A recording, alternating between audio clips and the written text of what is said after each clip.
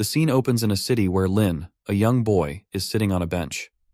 Although he appears to be a middle school student, his true age is a secret. He works as a streamer on a live broadcasting platform, presenting himself as a high school student to entertain a number of bored girls who frequently send him gifts in support. He has never introduced himself to any of them, and they would likely never believe the scene unfolding before him.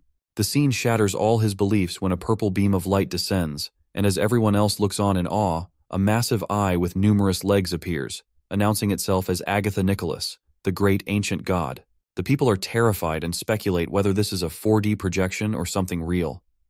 Lin feels as if the voice has erupted from nowhere in his mind. Agatha informs them that they should feel honored and excited, and requests their response to his summons to become his warriors and fight for him. A shield encases the people, preventing them from leaving. Agatha warns them not to attempt escape, as the protective membrane blocks any intrusion from the chaotic void, making escape impossible. Agatha grants them 10 minutes to come to terms with their new reality. After 10 minutes, he will return to assign their first quest, so they must be prepared. Lin feels as though he has stepped into a scene from a novel. He observes others frantically trying to contact their loved ones, but without any connection, they are unable to reach out. Lin wonders what is happening, reflecting on his youth and how he hasn't fully enjoyed life yet. He questions why he has been dragged into such a situation. Nearby, as Lin stands by the bench, a man, furious and desperate, throws the bench towards the sky in an attempt to break through the barrier. However, the bench falls back and lands on him. The onlookers are horrified by the man's condition and fear he might be dead. Terrified by the sight, they are reluctant to approach the edge again. Lin notes that such reckless behavior in this situation could indeed be fatal. With no signal and no way to leave, he ponders what to do next. As he checks his phone, he sees that he has received a gift from the distant future, and a wheel appears on the screen. The wheel displays various options like talent and lottery. Observing the reactions of others, Lin realizes that this wheel seems to be a unique feature on his phone. He wonders if this is some kind of cheat plugin. He taps the screen to spin it 5 times, collecting the rewards, and starts to believe that this really is his cheat plugin. Compared to earlier, he now feels surprisingly confident and less flustered. He decides to explore the features provided by the cheat plugin, beginning with the talent bars. He reads descriptions of talents like Trash Can and Master of Peeing and wonders about their purpose. Given their low rarity, it's understandable that they might seem somewhat useless, but he hopes the blue talents are more promising. As he examines the Invigorated Man talent, he finds it to be even less appealing than the white talents and fears that the gold and red ones might be equally disappointing. When he checks the highest rarity talent, which is labeled as Nab, he wonders what makes it special. Reflecting on his newfound confidence, he initially thought it was the cheat plugin that was boosting his self-assurance. However, it now seems that his confidence might actually stem from the red talent he acquired. The talent seems to help him eliminate fear and regain composure, which is impressive, but he wonders if that's all it does, or if he's overestimating the power of the cheat plugin. Next, he examines the epic talent of Kept Man. He reads the description and acknowledges that while many people dream of being supported by a wealthy woman, the talent feels a bit strange. Suddenly, the talent begins to glow, causing Lin discomfort. He wonders why it feels so painful after reviewing all the talents. Despite this, he realizes he must endure the discomfort, as it's part of the cheat plugin. His head still aches, and his vision feels odd. Unexpectedly, he starts seeing profiles of the people around him, and he notices that these game-like interfaces weren't present before. He sees his own profile and understands that this is the real function of the game player talent. He decides to make the profile disappear, which it does, and he's relieved, as the constant presence of the interface could be irritating. He experiments with making it reappear and disappear a few times to become familiar with the function. He notices a woman and, upon reading her profile, finds it very practical. Initially, her profile shows her as neutral, but when she smiles at him, her profile updates to show her as friendly. He realizes that not only is the red game player talent affecting him, but the Kept Man talent is also having an effect. The lady approached Lin and asked if his parents were around. Although Lin looked young, he didn't expect to be mistaken for a lost child due to his youthful appearance. The lady remained alert and seemed uneasy, though she chose to care for him first, a gesture likely influenced by his Kept Man talent. She assured him that he need not worry, as she was not a bad person. Lin explained that he was an orphan. He thought that since this girl was kind-hearted and capable, and given that his cheat plugin didn't enhance his combat abilities, it would be best to get along with her. The girl was shocked to learn he was an orphan and apologized for her misunderstanding. Lin reassured her not to worry, as she was not the only one who had asked about his situation. He then inquired if they were trapped there. She guessed as much, confirming Agatha's declaration. She told him not to worry, as she was there to protect him. Lin thanked her, and, as she took his hand, she asked him his name and if he was in middle school. The MC introduced himself as Lin Hao and mentioned that she could call him Little Mouse, and he was actually in his first year of high school. Yun then noted that it seemed fate had brought them together, as her last name was also Lin. A man approached Yun, informing her that the current situation was still unclear and that there might be dangers. He advised her not to wander around as she might get into trouble. Yun responded confidently, saying she had the skills to stay safe. Wei then asked who Lin was. Yun whispered to Wei that Lin was an orphan and a high school freshman, and surviving in this environment would be challenging for him. She urged Wei to help Lin. Wei replied that they could barely protect themselves and questioned why she wanted to help Lin. Yun indicated that Lin was well-behaved and could be helpful if shown how to greet properly. Lin greeted Wei, and after some consideration, Wei agreed with Yun's suggestion. Lin thought that Yun really had a bodyguard and appeared to be not only tougher than he was, but also wealthy, beautiful, and intelligent. He checked Wei's profile and noted that his attributes were all high, wondering if the profile was warning him about something. Then Agatha returned, announcing that most of them had already realized what was happening. However, since they all came from a world of absolute civilization and lacked experience in real combat, they could not yet be considered true warriors. Their first quest would be a trial through a dungeon instance.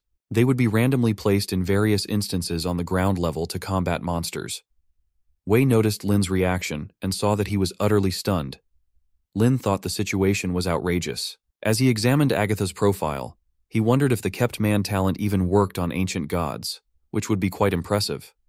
Agatha reassured them that he had no intention of allowing his beloved warriors to die in vain. While death in the instance wouldn't be real, the pain would be just as intense. He encouraged them all to fight bravely, looking forward to their performance. With that, they were all summoned to their respective instances. As Lin opened his eyes, he found himself lying on the ground. Looking around, he noticed some people nearby and wondered why there were insects crawling around. One person complained about hating spiders. Lin thought that if Yun and her boyfriend weren't there, he would be in trouble. He speculated that their first instance might be a spider cave, and he questioned why everyone seemed so worried. Then Lin saw the large spiders and understood their fear. One man squeezed a spider and asked why everyone was panicking. He urged them to remain calm, pointing out that there were only a few spiders. He reminded them that humans, as apex predators, have evolved over hundreds of millions of years to reach the top of the food chain, so it was perplexing to fear a few insects. He asserted that with their greatest weapons, intelligence and unity, they could defeat even 100 more spiders. Lin checked the profile of the man and thought he appeared to be the strongest in the group. Unfortunately, he was male, and Lin's talent wouldn't come into play here. Moreover, it wasn't easy to form connections with a man. A stone emerged from the ground, revealing the details of the first quest Spider Matriarch's lair. As Lin read the description, he realized that the cave's humidity was ideal for insects, and suspected that even larger and more dangerous creatures might be deeper inside. The others discussed whether to proceed together, with one person expressing concern about the crowd and the risk of someone getting left behind. Lin thought it would be best to enter in small teams to avoid making too much noise and to provide mutual assistance. However, given his young appearance, he doubted his suggestion would be convincing, and he wasn't sure they would listen to him. He decided to observe how things unfolded and noted that if the ancient god wasn't lying, charging in recklessly might actually be feasible, since they wouldn't die anyway. Then a voice, unmistakably Agatha's, echoed through the cave. He informed them that this was their first quest, granting them a special prompt. They were instructed to enter the cave, struggle through the night to survive, and venture deeper. If they lingered in one place for more than a minute, the Spider Matriarch would attack them directly. The group wondered if encountering the Spider Matriarch would spell disaster for them. A boy hesitated about whether to enter or not. The man replied that he didn't know but urged everyone to head inside, asserting that it was just a spider and they had weapons, so there was no need to fear the monster. Lin decided that since they wouldn't truly die here, he might as well go in and broaden his horizons. As they proceeded, most of them were frightened by the numerous spider webs around them. The boy noted that Agatha had mentioned there would be 10 people in each group, yet there were only 9 present. The brave man asked if the boy had overlooked the kid trailing behind, suggesting that the kid, who wouldn't be much help, should stay at the back. He argued that allowing a child to lead could be disastrous, and that the kid was probably weaker than the women in the group. The boy pointed out that Lin was standing too far back, and if the spider matriarch attacked, Lin would be the first to be eaten. The man questioned what was wrong, emphasizing that in life or death situations, they needed to use every trick in the book. He asked if the boy wanted to replace the kid with someone else to bring up the rear. The boy started to feel that the man's words made sense. As Lin was walking, a spider attacked the girl ahead of him, killing her, and blood splattered onto Lin. Lin wondered if she had met her end so soon. The others were shocked to see a spider attack and kill a girl. The man, sensing something was seriously wrong, urged everyone to split up and leave the area immediately. Lin was taken aback by this order, realizing that the man wasn't the leader, and splitting up now could lead to their deaths. Standing in front of the spider, Lin thought about how he couldn't afford to worry about others, and considered that he might be the first to face trouble. Running away wasn't an option. Exposing his back to the enemy was too risky. He picked up a stone and wondered if he could even harm the spider with it.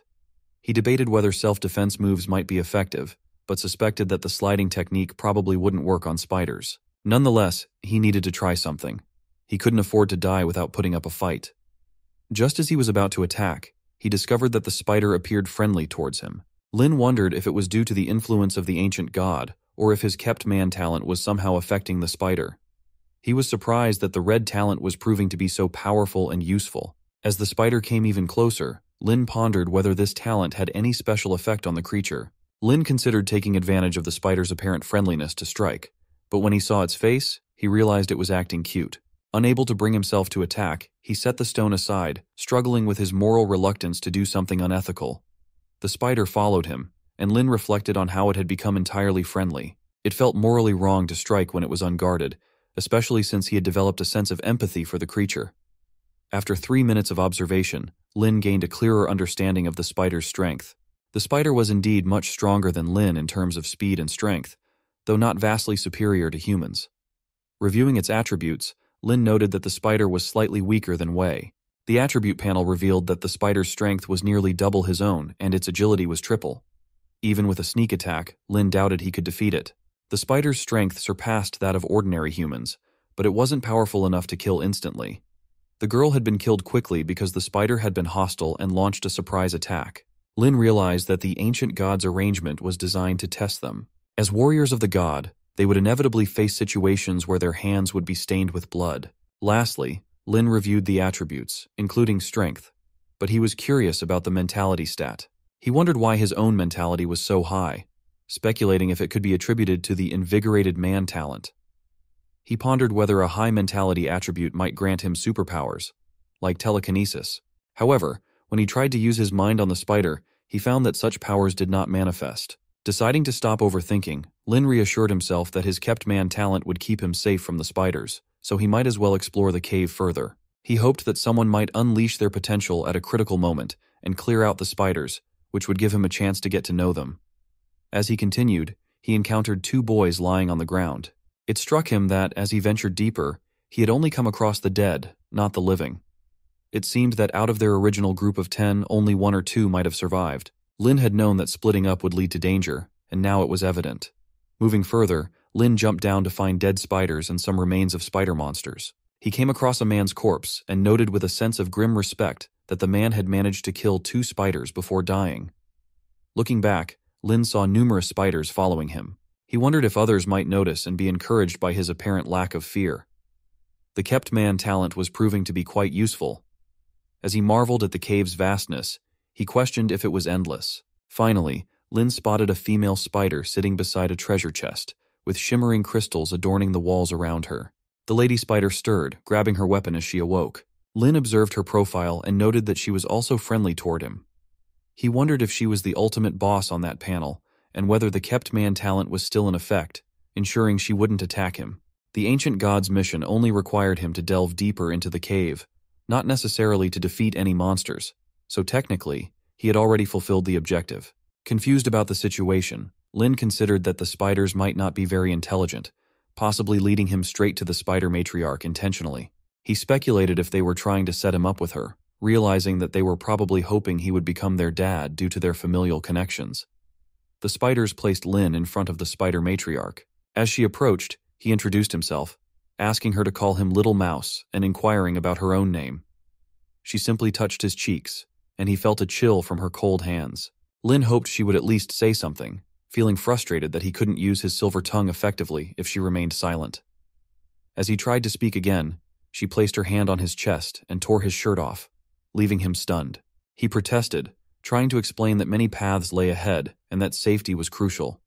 He stressed that endangering herself would distress her family and that she should think carefully. Ignoring his protests, she covered his mouth with a spider net, rendering him speechless. She then bound his hands and legs with the same net, restricting his movement. Lin, feeling a mix of shock and dread, thought his years of innocence might be coming to an end. However, he was unprepared for what would happen next. To his surprise, the lady spider was not intending to harm him, but instead wanted to dress him in a garment made from her own spider silk. Despite his initial fear, Lin found himself relieved that the situation was less dire than he had imagined. He checked her description again, realizing that her greatest desire was simply to help someone change clothes. Grateful for the unexpected gift, Lin thanked her and offered to help clean up the room. The lady spider did not respond, instead pointing to a treasure box. Lin remarked that items left in a box for too long without being aired out could become moldy and that she seemed to have difficulty moving on her own. He offered to help her with the box, hoping to avoid any further complications. As he approached the box, he thought about its potential value, hoping it wouldn't let him down. Just as he touched it, the ancient god's voice echoed, expressing surprise that anyone could have made it this far without defeating any monsters and still receive a reward.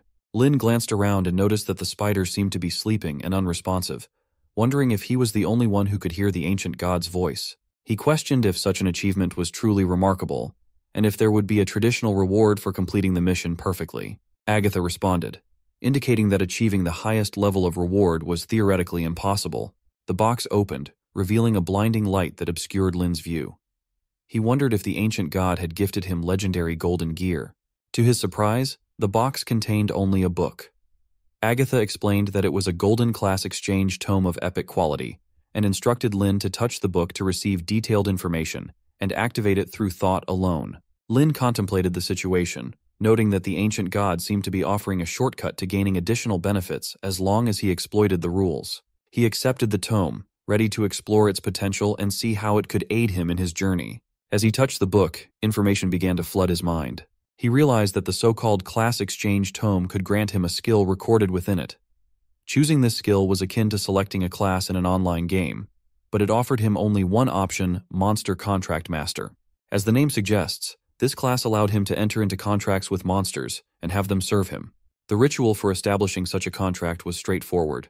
However, it required that his mentality surpass that of the monster, and the monster must not resist for the contract to be successful. He wondered about the origin of the ancient god mentioned in the book, the story behind the tome, and the origins of the class itself.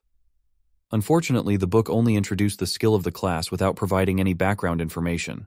The opportunity to gather more context was lost. Currently, he could only contract with one additional monster. To extend his abilities further, he needed to cultivate and become stronger. However, the book did not provide any guidance on how to cultivate, which left him frustrated. In battle, he could summon contracted monsters and control them with his mind to perform various actions. He wondered if this was like Pokemon, involving a group fight that felt particularly despicable, yet also seemed like justice, something that suited him perfectly. Although a true warrior should wield a giant sword and slash through everything, he preferred the feeling of hiding in the back and watching his contracted monsters tear apart opponents, with limbs flying everywhere. The book opened, and a screen appeared, asking if he wanted to exchange his class. He thought to himself that from now on, he wouldn't be just a mortal. He selected yes, and considered that he was now the type who hides behind his monsters. A symbol appeared on his hand, and he found that the method for using his class skill came to him intuitively, as if he already knew it. He realized that with a single thought, he could roughly determine the difficulty of contracting with the monsters before him. The spiders were minor creatures from the instance, their mentality much weaker than his, and they surrendered to his charm easily, which made the contract difficulty minimal. The lady spider approached him, shocked to see her humanoid form. He asked if she needed anything from him. She gestured, but he couldn't understand her intent.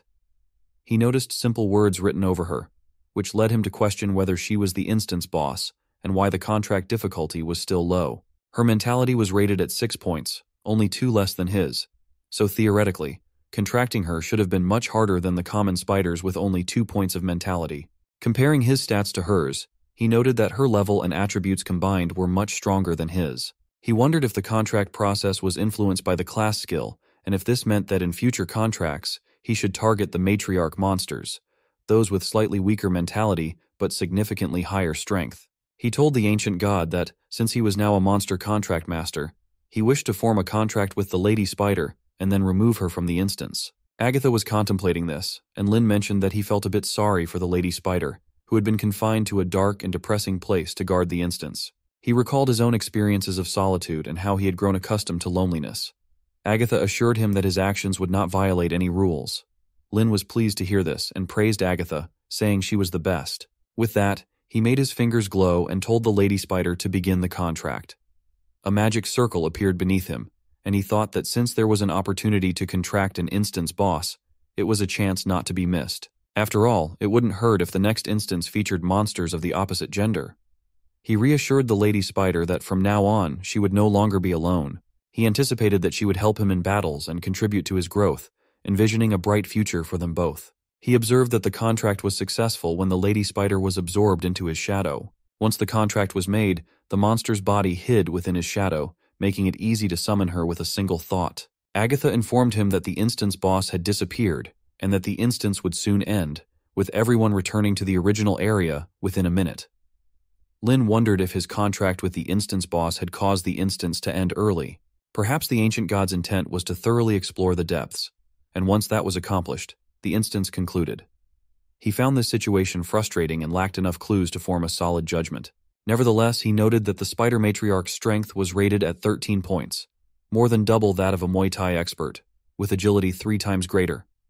For now at least, no one should have an easier time completing the tasks than him. He could sense the Spider Matriarch's feelings, but she could not sense his thoughts, providing a one-way shield. Agatha announced that the instance was over and that teleportation had begun. As the people returned to their original locations, Agatha explained that the killing points of the monsters would be credited to their personal terminals. By simply thinking of their name, a blue light screen would appear in front of them. As a few people tried it, the screen indeed appeared. Agatha clarified that this was their personal terminal, which displayed information visible only to them, including their basic attributes, points, and task rankings. One man mentioned that he had earned 10 points and asked another person for their score. The second man replied that he had 11 points, which would be useful later. Lin looked around and noticed that he couldn't see the panels of anyone else. Agatha said they would have an hour to adapt or form teams to improve their chances of survival in the upcoming tasks.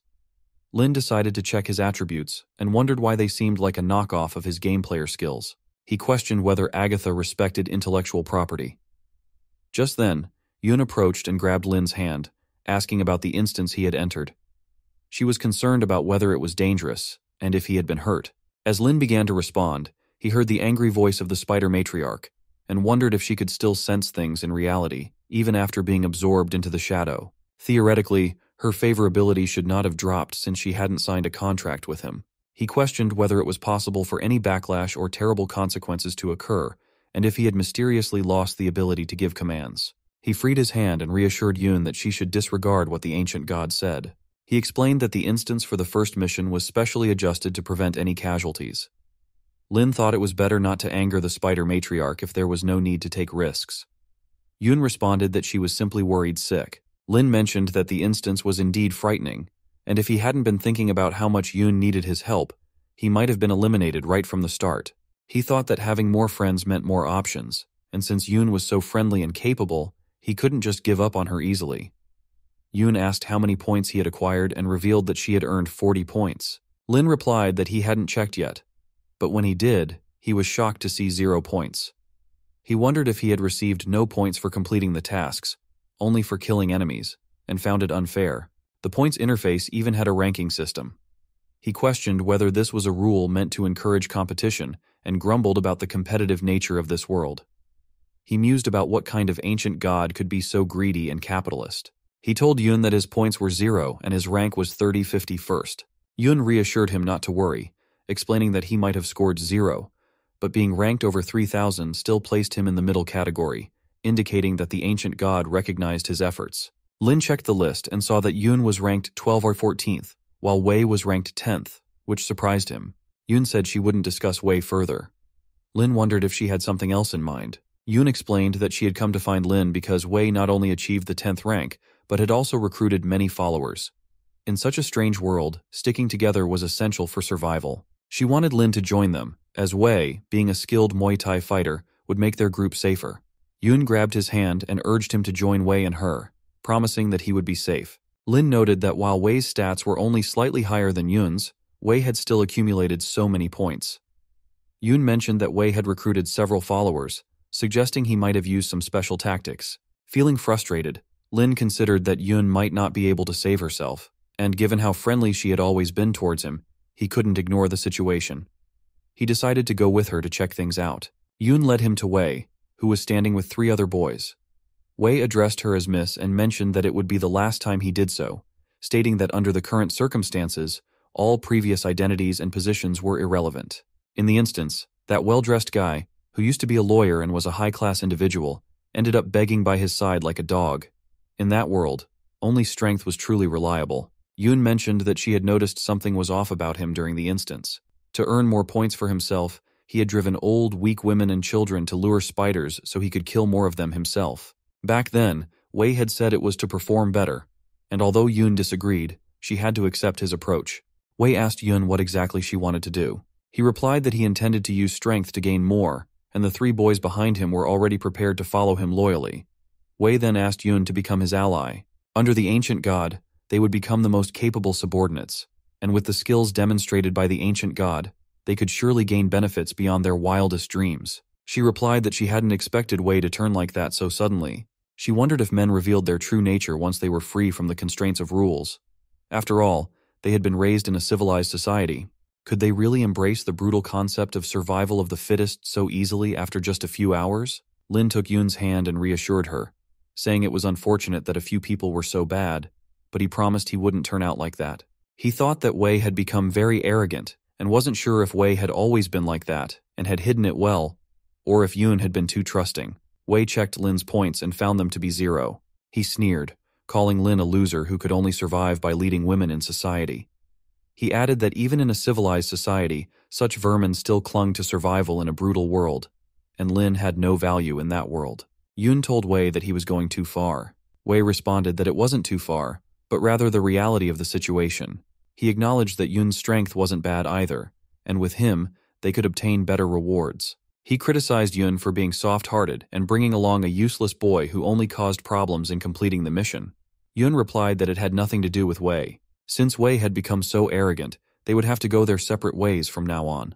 As she was leaving, Wei asked her to wait. He told her that with her talent and the one she cared about, did she really think he would just let her go? Yoon asked what Wei was planning to do, reminding him that fratricide should be forbidden by the ancient god's rules. Wei responded that, given her knowledge of his strength, he had managed to secure only the 10th rank among 5,000 people, and there were many hidden dragons and crouching tigers. He suggested that if they combined their strengths, they could achieve even more. Yoon told him to just dream about it. While his offer might sound appealing, if she became useless, she would only become his stepping stone. She refused to team up with him. Wei insisted that it wasn't for her to decide. Even if fratricide was forbidden in the city, it didn't mean he couldn't do it. And once it was a done deal, she would have to obey him anyway. Yoon was angered and accused him of having no shame. She started running with Lin, urging him to escape since Wei had gone mad. Once they reached the main streets, Wei wouldn't dare to take action. Wei taunted her, saying that if she were running alone, she might actually make it. But with Lin, a useless person who wouldn't even be able to leave, it was a different story. He jumped and aimed a kick at them, but Yoon and Lin managed to dodge it. Yoon thought she could still escape but didn't want to leave Lin alone. Wei commented on Yoon's soft-heartedness, noting that even in such a situation, she was still thinking of Lin. He wanted her to understand that in the current world, being soft-hearted was useless. He then instructed his boys to kill Lin. One of the boys mentioned that it was the main city and questioned if there would be punishment for killing.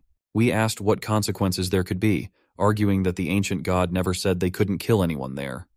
Besides, with Lin's 0 points, Wei doubted the ancient god would bother to protect him. Lin, trying to act cute, asked if they were really going to attack him, and if it wasn't too cruel. He wondered if summoning the spider matriarch to deal with them would result in any punishment. The first boy said that a useless kid like Lin deserved to be taken out by them. The second boy agreed, saying that if Wei said so, they had to do it. The third boy suggested that someone like Lin would probably make a great scream of pain before he died. As Yoon moved towards Lin, Wei stopped her, telling her not to think she could get past him.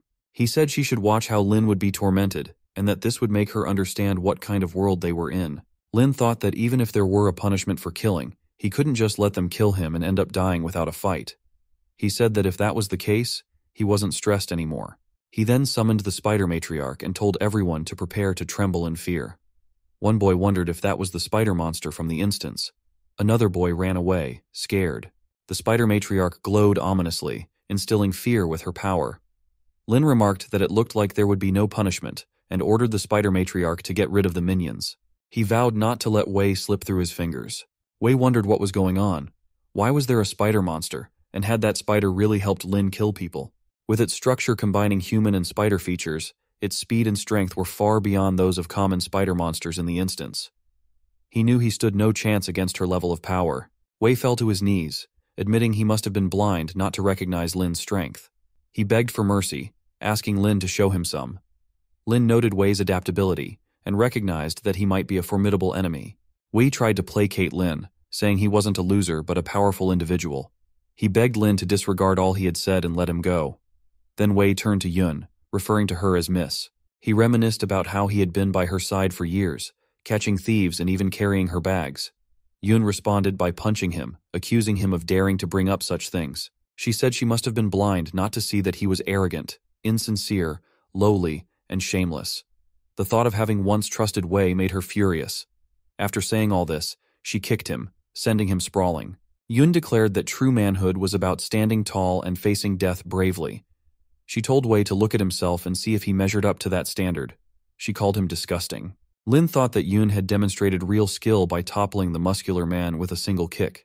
Her actions showed not only kindness, but also a strong attitude against evil. It seemed she was right, and having a partner like her in such a world was essential. Yun then apologized to Lin, saying it was her mistake in judging people that had led him into danger. Lin told her not to say such things. Yun mentioned that she had planned to help him escape, but it was no longer necessary. She then asked what Lin planned to do with Wei.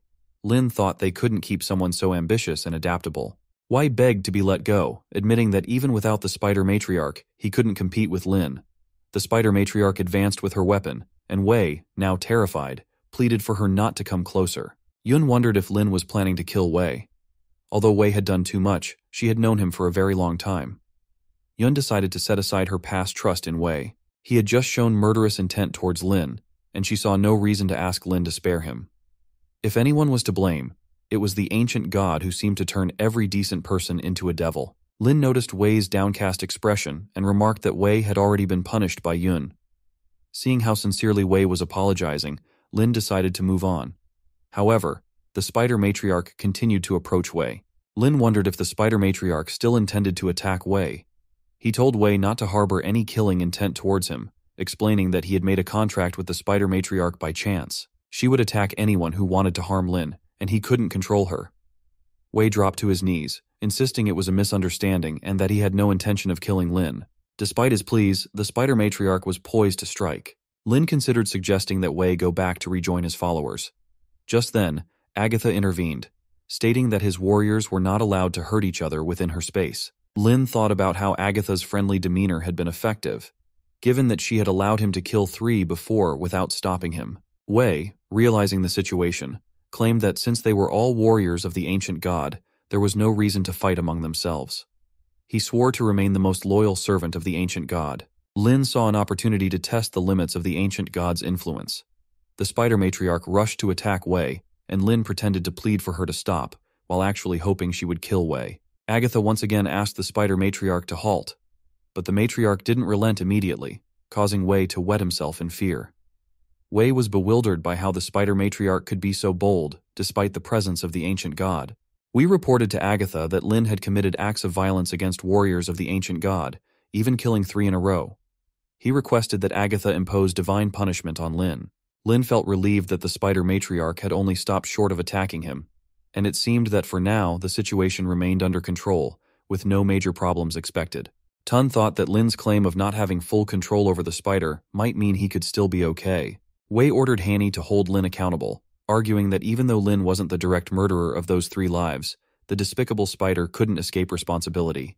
Wei demanded that the ancient god eliminate the spider monster immediately, warning that otherwise he couldn't predict how many more people might be killed. He considered it a stroke of luck for Wei that without the spider's protection, Lin might face difficulties. Wei felt he had plenty of ways to deal with Lin later, just as long as no one else was killed in the process. Lin acted innocent, claiming ignorance of the rules and asserting that Wei had held a grudge against him all along, which was why the spider had acted. Agatha declared that from now on, the rule prohibiting warriors in space from harming each other would be strictly enforced. Wei was shocked and puzzled, questioning why the ancient god hadn't punished Lin and what kind of luck he had. He wondered if Lin had some sort of cheat.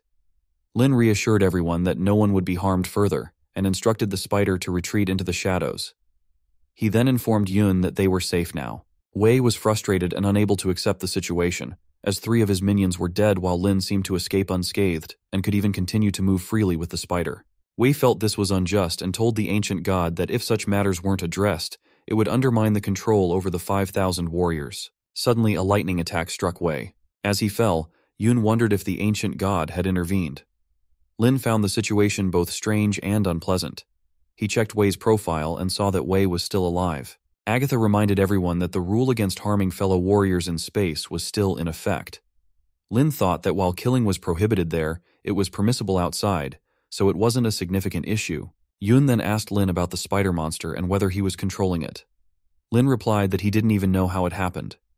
It was indeed a stroke of luck that the spider recognized him as its master, but he hadn't wanted to kill anyone. He had intended to escape, but he couldn't leave Yun alone. Yun had been so kind to him, and he felt he must protect her at all costs. He just wanted the spider to come out and help. Yun grabbed his hand and reassured him not to be scared, insisting he hadn't done anything wrong. She said their deaths were their own fault, and that even the ancient god hadn't punished him. Lin agreed that they had brought their fate upon themselves. Yun realized that Lin had acted for her sake, and had been forced to summon the spider. She felt that she had promised to protect him, but the situation had turned out this way. Lin hoped Yun wouldn't think he was dark-minded. Agatha declared that while the death penalty would be pardoned, the sins committed would remain inescapable, and those who had previously violated the rules would receive their punishment. Before Yun and Lin could fully grasp the situation, Lin suddenly disappeared. Yun expressed her disbelief at how things had unfolded and hoped that he would be safe. Li emerged from a portal, reflecting on how unpredictable the ancient god was. He had said they wouldn't pursue the matter, only to act suddenly and do so. The spider appeared, and Lin thought about being more cautious in the future. Although his body felt fine, he was puzzled by the situation. He coughed and told the spider that she had endured a lot, staying with him through all that time. He couldn't imagine what he would have done without her. The spider seemed pleased to hear this. Lin wondered where he was and where Yun had gone. When the spider heard Yun's name, she didn't seem comfortable. Lin then heard Agatha's voice announcing to the warriors that before introducing their first official mission, she had one more important thing to share, so they should pay close attention.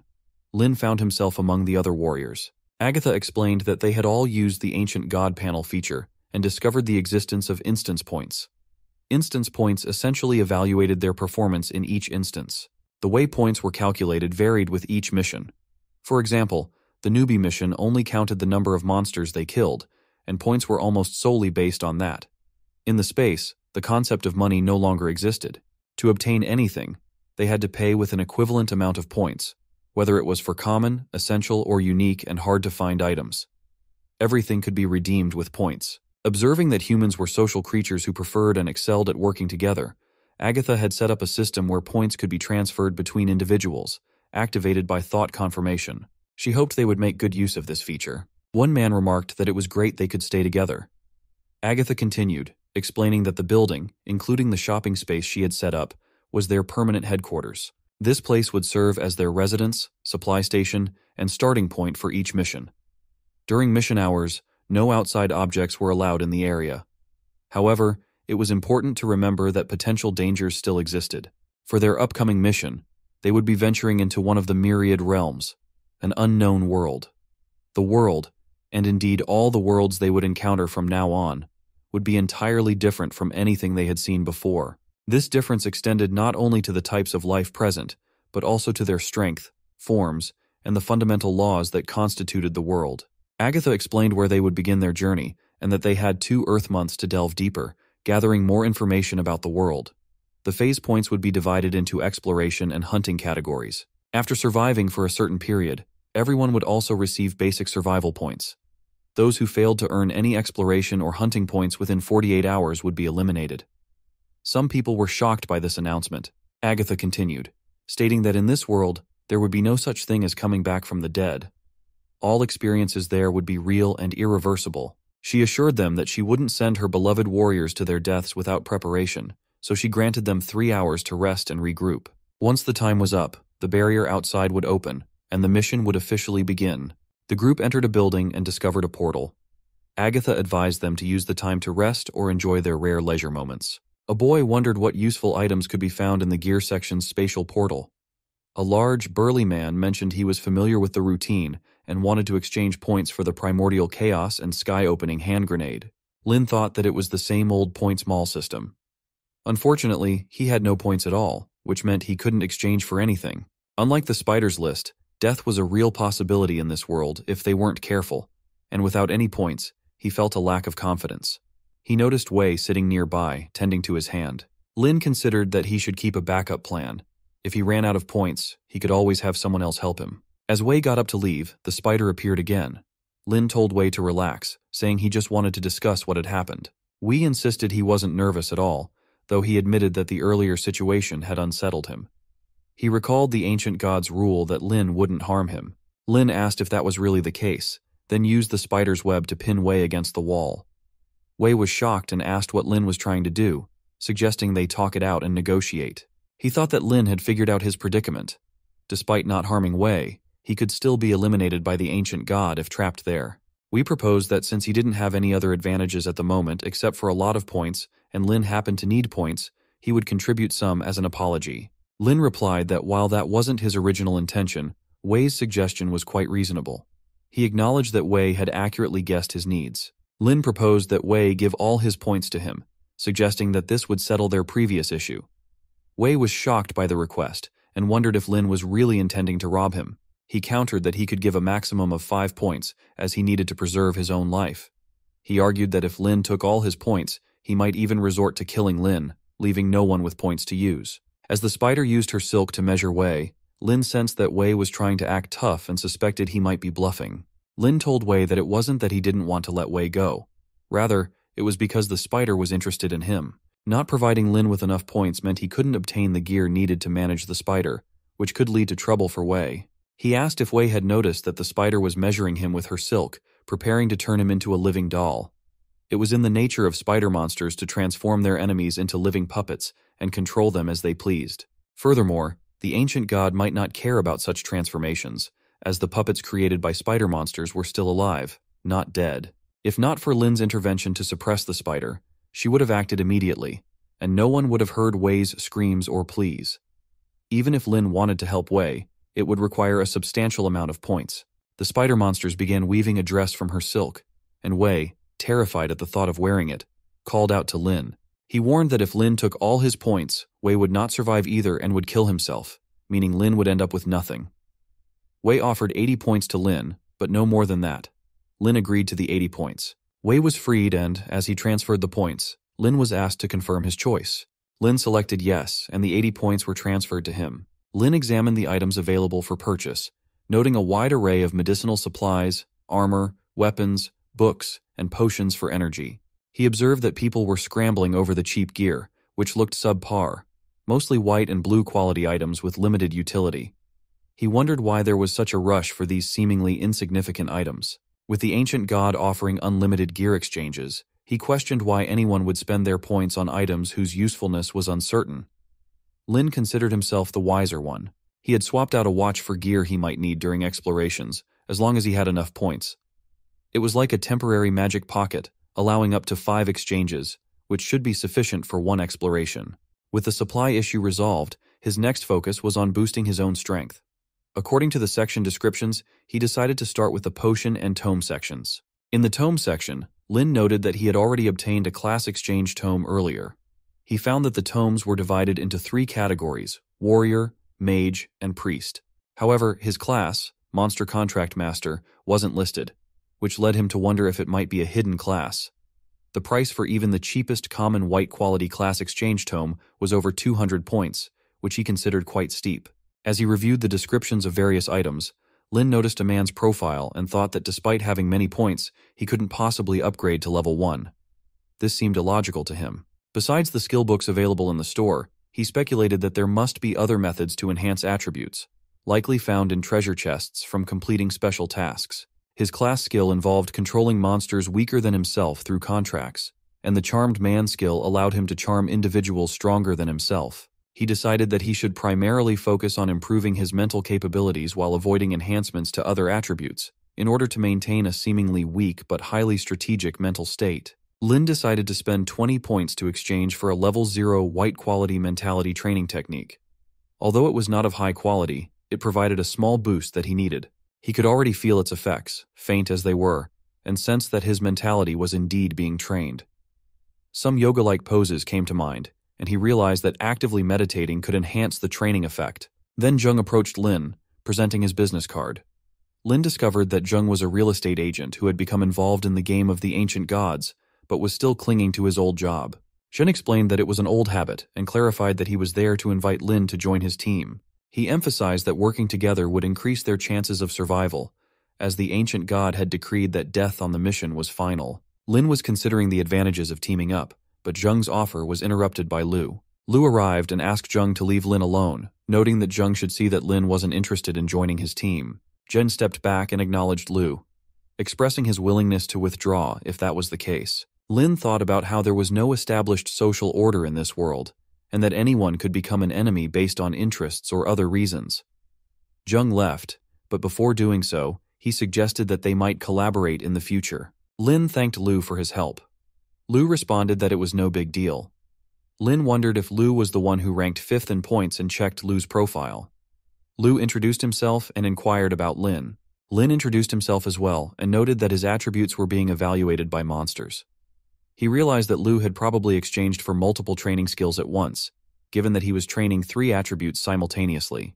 Lin then asked Lu why Jung had been targeting him, and if Jung had been trying to cheat him out of his points. Lu explained that Jung was selecting teammates, and Lin, having redeemed the temporary on-the-go shopping assistant, offered the best value for money compared to those who hadn't exchanged anything or had made random gear purchases. Despite Lin's youth, he showed considerable potential. Lu's team, which had more than 50 members, was the strongest in terms of overall strength, and Lu was seeking someone with leadership potential to help lead the team. He invited Lin to join if he was interested. Lin thought about how he had once relied on the strong because he was weak, but now with the Spider Lady, going solo and grinding points didn't seem worse than teaming up with weaklings. He thanked Lu for his offer but said he needed to discuss it with Yun first. Lu mentioned that Lin could have a spot as an officer in his team. Just then, Wei arrived and called Lu captain. He noted that Lin seemed promising but could also be quite arrogant and might not want to cooperate. Wei was concerned that if Lin joined their group, his own position in the team might be at risk. He wanted to discuss this with Lu. Lu remarked that Lin was young and inexperienced, always deferring to his sister, and questioned how Lin could have any independent thoughts. He added that if Lin didn't want to join, he wouldn't be forced. Lu suspected there was some friction between Lin and Wei. Wei acknowledged Lu's sharp observation, admitting there was a small misunderstanding, but assured Lu that if Lin agreed to join, Wei would bow down first. However, Wei worried that Lin might hold grudges once he gained power. Lu reassured Wei not to worry, suggesting that if Lin personally addressed the conflict, they could resolve it. Both Lin and Wei were important teammates, and Lu wanted to avoid any infighting. He emphasized that their attributes, next to his own, were among the best purchased by the team to quickly enhance their combat power. They needed to use their abilities effectively and contribute significantly to the mission. Wei added that the strong should protect the weak and the wealthy should help uplift the poor. As Lu received his sword and gloves, Lin thought about how being someone who had received focused resources from the team certainly accelerated strength enhancement compared to going solo. Lin reflected that he was only formidable due to his spider monster, and once Wei saved enough points to exchange for such amazing gear, he might bypass the spider monster to attack him directly. Lin anticipated that revenge would be sweet, even if it came after 10 years. As Lin walked, he realized he hadn't given a name to the spider lady, and it felt odd calling her that. Since she always liked to chirp, he decided to call her Chirp. She appeared and hugged him, and he asked her not to get too excited, relieved that no one else was around. Up ahead, he saw Yun. She was happy to see Lin and asked why he was still there. He responded by asking why she was still around. Yoon explained that she had been waiting for him and apologized for the incident with Wei. She then asked him to give her his hand. Lin asked if she had something for him, and since he didn't need anything as an apology, Yoon clarified that it was a different gift, one from a sister to a brother. She gave him an amulet that could block one fatal injury, advising him to be cautious when exploring unknown territories. Lin recognized the amulet as something that required 40 points, wondering if Yoon had given up all her points. Yoon mentioned she still had some tasks to complete and reminded him to be careful. Lin wondered if she had lost her mind, reflecting on how rare such selfless people had become. As he got emotional, Chirp supported him. Lin expressed that such fools were becoming rarer by the day, and that they should help Yoon whenever they had the chance, making her owe them a huge favor to ensure continued benefits. He then told Chirp it was time to get down to business. With the final 10 seconds left before the mission started, warriors were buzzing with excitement. Agatha's voice rang out, announcing that preparation time was over. As they entered the unexplored areas, they would disperse the fog of folly on the map and earn exploration points. They needed to delve into what the fog of folly was, and Agatha promised to award points fairly. He reminded them that while exploring, he would issue hunting tasks at any time, and completing those tasks would also earn them hunting points. He urged them to embark on their path of battle, struggle, and fight anything that stood in their way, as overcoming these challenges would make them stronger. As the path opened before them, the group rushed to enter. A man remarked that the person ahead had surely enhanced his attributes, making it tough to compete for exploration points, especially with the map in hand. Another man reassured him not to panic, explaining that while they couldn't compete with the top explorers, there were weaker groups behind them as well. They entered a dense forest, and some laughed at Lin, who was lagging behind. A boy told his companion that the unexplored area was vast, and those ahead were starting to spread out. They still had a chance to light up the map and earn exploration points. As the others moved ahead, Lin stopped and summoned Chirp. She appeared, lifted him, and he pointed out the direction. Chirp rushed off at incredible speed. The scene shifted to Lu's team, where a boy noticed something unusual on the map and wondered if there was a glitch in the display. Other teams were puzzled by the sudden line lighting up in the direction they were moving. One of them speculated that it wasn't a bug, but rather a path that had already been traveled before, and they hadn't received any prompts for exploration points. Lin and Chirp traveled that path, and as they rested in a tree, Lin noted that despite covering around 5 kilometers, they had only earned 1 exploration point. He had expected to earn more points, but it was just a small amount. He wondered if the safety zone near the base was too large, and whether the ancient god was hinting at the high strength of the monsters and the enormous scale of the map. It seemed that the mission would last a while, requiring them to focus not just on fighting monsters, but also on survival in the wild. As night fell, Lin reflected on their exploration, attributing their progress to Chirp's excellent mobility. Despite earning 10 exploration points, he hadn't encountered a single hunting mission. With 200 points needed to exchange for a level 0 breakthrough potion, relying solely on exploration to accumulate points seemed impractical. He spotted forest goblins and, upon checking their panel, saw they were indeed common, low-level fantasy monsters. They appeared to be slackers, which might as well have been an invitation to ambush them. These lower-level opponents had weak attributes and couldn't compare to Chirp. As a contract master who valued honor and strength, Lin refused to stop for an ambush. The screen in front of him indicated that he would be rewarded with extra points for an ambush. He told Chirp that, as the saying goes, even a lion uses all its might to catch a rabbit, so they couldn't waste the opportunity. Ambushing was a must. While the goblins were eating, Chirp attacked them, causing them to flee. Lin found the ambush successful and earned 5 points for each goblin killed. He instructed Chirp to continue killing them, believing that with just 17 more stealth attacks, they could exchange the points for a level-up potion. Chirp kept ambushing the goblins, and Lin was accumulating points. He heard the sound of more goblins arriving to confront Chirp. Although he suspected that the horn sound was a call for help, the reinforcements arrived quickly, some armed with weapons. Checking their attributes, Lin found that these goblins were stronger than the previous ones. He thought the prompt was annoying, but accurate. The stronger goblins could potentially pose a threat to Chirp. He needed to retreat, but if he descended from the tree, he would become a moving target. Allowing Chirp to carry him would make them both bigger targets, increasing their risk. He decided that Chirp should lead the goblins away while he found a safe spot to summon her back. The number of forest goblins attracted by the horn was uncertain, making the plan risky. Lin wondered if he had stirred up a hornet's nest of forest goblins, and why so many specialized goblins, including skilled scouts, were appearing. He used the shopping assistant to recommend gear for a safe retreat. 2 items were suggested: a hidden mist smoke pot and a one-time teleportation scroll. Lin noted that while the mist could be useful, Chirp could navigate through it using her spider silk sense, making the teleportation scroll a better choice for retreat. He purchased the scroll and activated it, instructing Chirp to hold on for another 10 seconds. Though the scroll's teleportation was random and unpredictable, it was invaluable in their current situation. With 2 points earned, Lin felt content. The teleportation began, and both Chirp and Lin were transported away from the area. Chirp hugged him from behind, and Lin realized that she had been teleported along with him. Her actions suggested she was trying to communicate something, and he understood that she had been automatically summoned back to his side due to the distance. Lin appreciated the convenience, as it saved him the effort of summoning her himself. It was always better to stay together, and a wise person knows when to avoid unnecessary losses. There was no shame in retreating if it was the smart choice. Fortunately, their retreat was timely.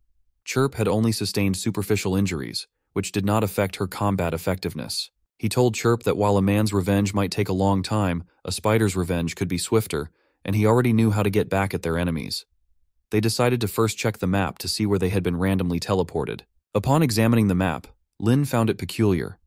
The area where he had encountered the forest goblins was still shrouded in darkness. He wondered if there was additional time required to illuminate the map through exploration.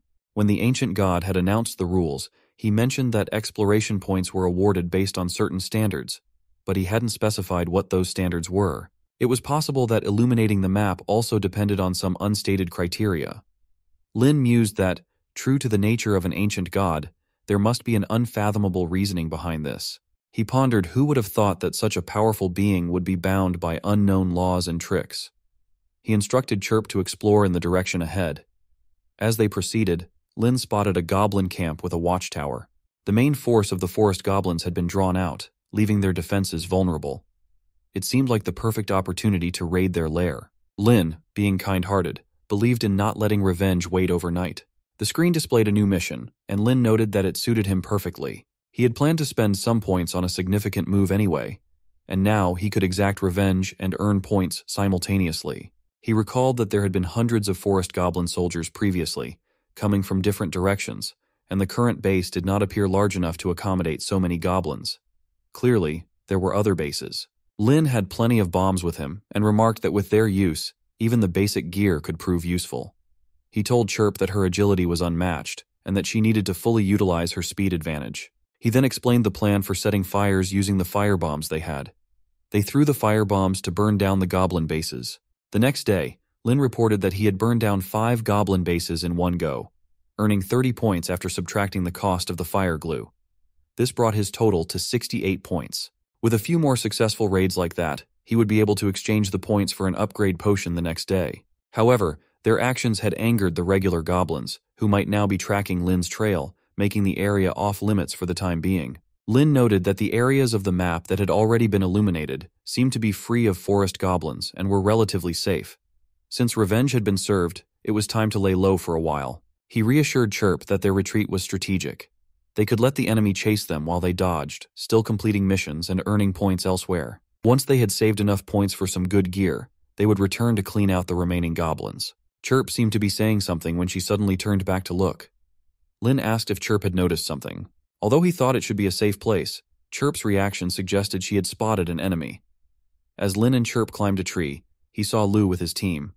Lin wondered why Chirp had reacted so strongly, and it turned out she had spotted Wei. Lin was surprised to see Wei, wondering if the old man had teamed up with others. Checking Wei's profile again, Lin realized that concentrating most of the points on a few individuals was indeed a powerful strategy. Even if they couldn't level up immediately, they could still accumulate equipment to nearly upgraded attributes. A goblin attacked Lu's team, and Wei instructed his team to watch him. He then drew his sword and slashed at the goblin, cutting it cleanly in half. Lin was shocked by the move. The combination of a level 0 skill, special weapon gear, and enhanced attributes made that slash even faster than Chirp's. Lin knew Chirp wouldn't be pleased to hear that. Lin thought there was no need for a prompt. He already knew that people like Wei couldn't be left unchecked. Lu instructed his team to fully complete the exploration task to earn points as team resources, ensuring fair distribution after the exploration was over so everyone could benefit and become stronger. The others praised their captain's wisdom. Wei, however, believed that the warriors did not understand that fair distribution did not mean equal distribution. As a primary combatant, he would naturally receive more points. The truth was that the strong became stronger. After this mission, Wei planned to use 100 points to acquire monster-repelling weapon oil for his chain blade. With his skilled flying blade slash, he could easily take down Lin's spider monsters. As for Lin, Wei intended to deal with him slowly and meticulously, and he would handle Chirp later. Just then, Chirp arrived and decapitated Wei. Lu saw this and warned his team to be on alert. They wondered if it was a spider monster that had already killed Wei. The sight of it frightened them all. Besides the goblins, were there such powerful monsters in the wild? Lu was shocked and pondered how, despite Wei's enhancements, he was no match for the spider monster. He wondered what would have happened if it had been him facing it.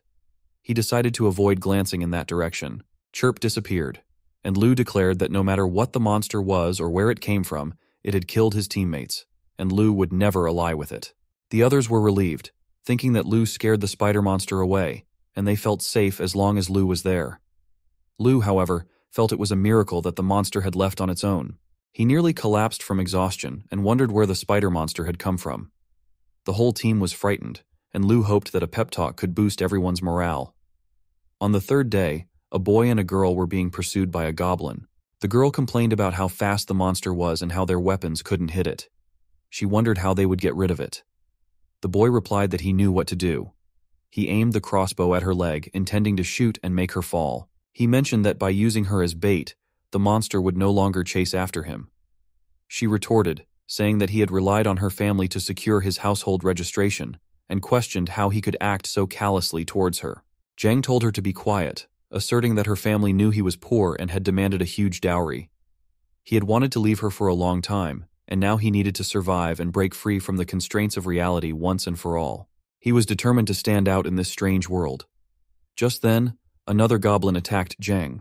After the goblin was dealt with, a few more were killed as well. Lin was examining the map and noted that the previously well-explored areas were now dark, because the forest goblin army had invaded and taken over. Following the ancient god's mission instructions, Lin realized that the tasks arranged by the ancient god were not child's play.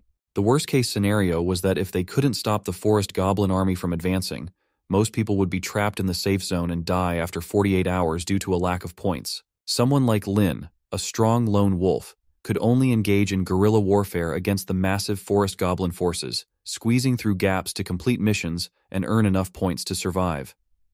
Then Chirp showed him a goblin corpse. Lin thought about the riddle that the prompt had posed and wondered about the great terror it implied. The ominous red hair on the corpse suggested old age, and despite his experience in countless battles, Lin didn't think it could fool him. As Chirp seemed about to bite the corpse, Lin asked her to wait, insisting that she shouldn't eat it. Lin thought that he wasn't intimidated by the supposed great terror. It was all just psychological. After forming a contract with Chirp, he didn't need to eat as long as he provided her with magic power. Thus, surviving in the wild only required him to feed himself. He had hoped to find wild animals or fruits in the forest, but it was overrun with goblins. Having already finished the bread he brought with him, Lin contacted the shopping assistant for suggestions on wilderness survival food. The assistant suggested dragon liver and other expensive items, but Lin asked to narrow the options down to something under 5 points, as the more affordable choices would be better for his budget. He ended up purchasing a few items, realizing that saving up 30 points for around 2 months of survival food was challenging. He was eager to advance to the next stage, and recalled that he still had one seemingly useless skill. Nearby, other boys were eating their rations. One boy complained about the pill costing 5 points, which he had spent all his points on after finally earning some. The second boy added that the pills made him nauseous, and if the food didn't spoil so quickly, he would be reluctant to spend points on such items for an outing. They then looked at Lin, questioning why he was eating grass and whether he had no points to exchange for better food. Lin, eating the grass, thought that his seemingly useless skill could actually be quite handy. Surprisingly, he found the grass delicious and was able to digest it easily. He continued eating a lot of grass, which annoyed the first boy who commented on Lin's enjoyment of tree bark and grass roots. The second boy wondered what it took to complete such a peculiar task. Meanwhile, Lin and Chirp were capturing goblins and increasing their points. He felt that his vigilance and monitoring of the goblins' movements had paid off, as he found the perfect moment to set up an ambush. He instructed Chirp to lay spiderweb traps to restrict the movements of the forest goblin group.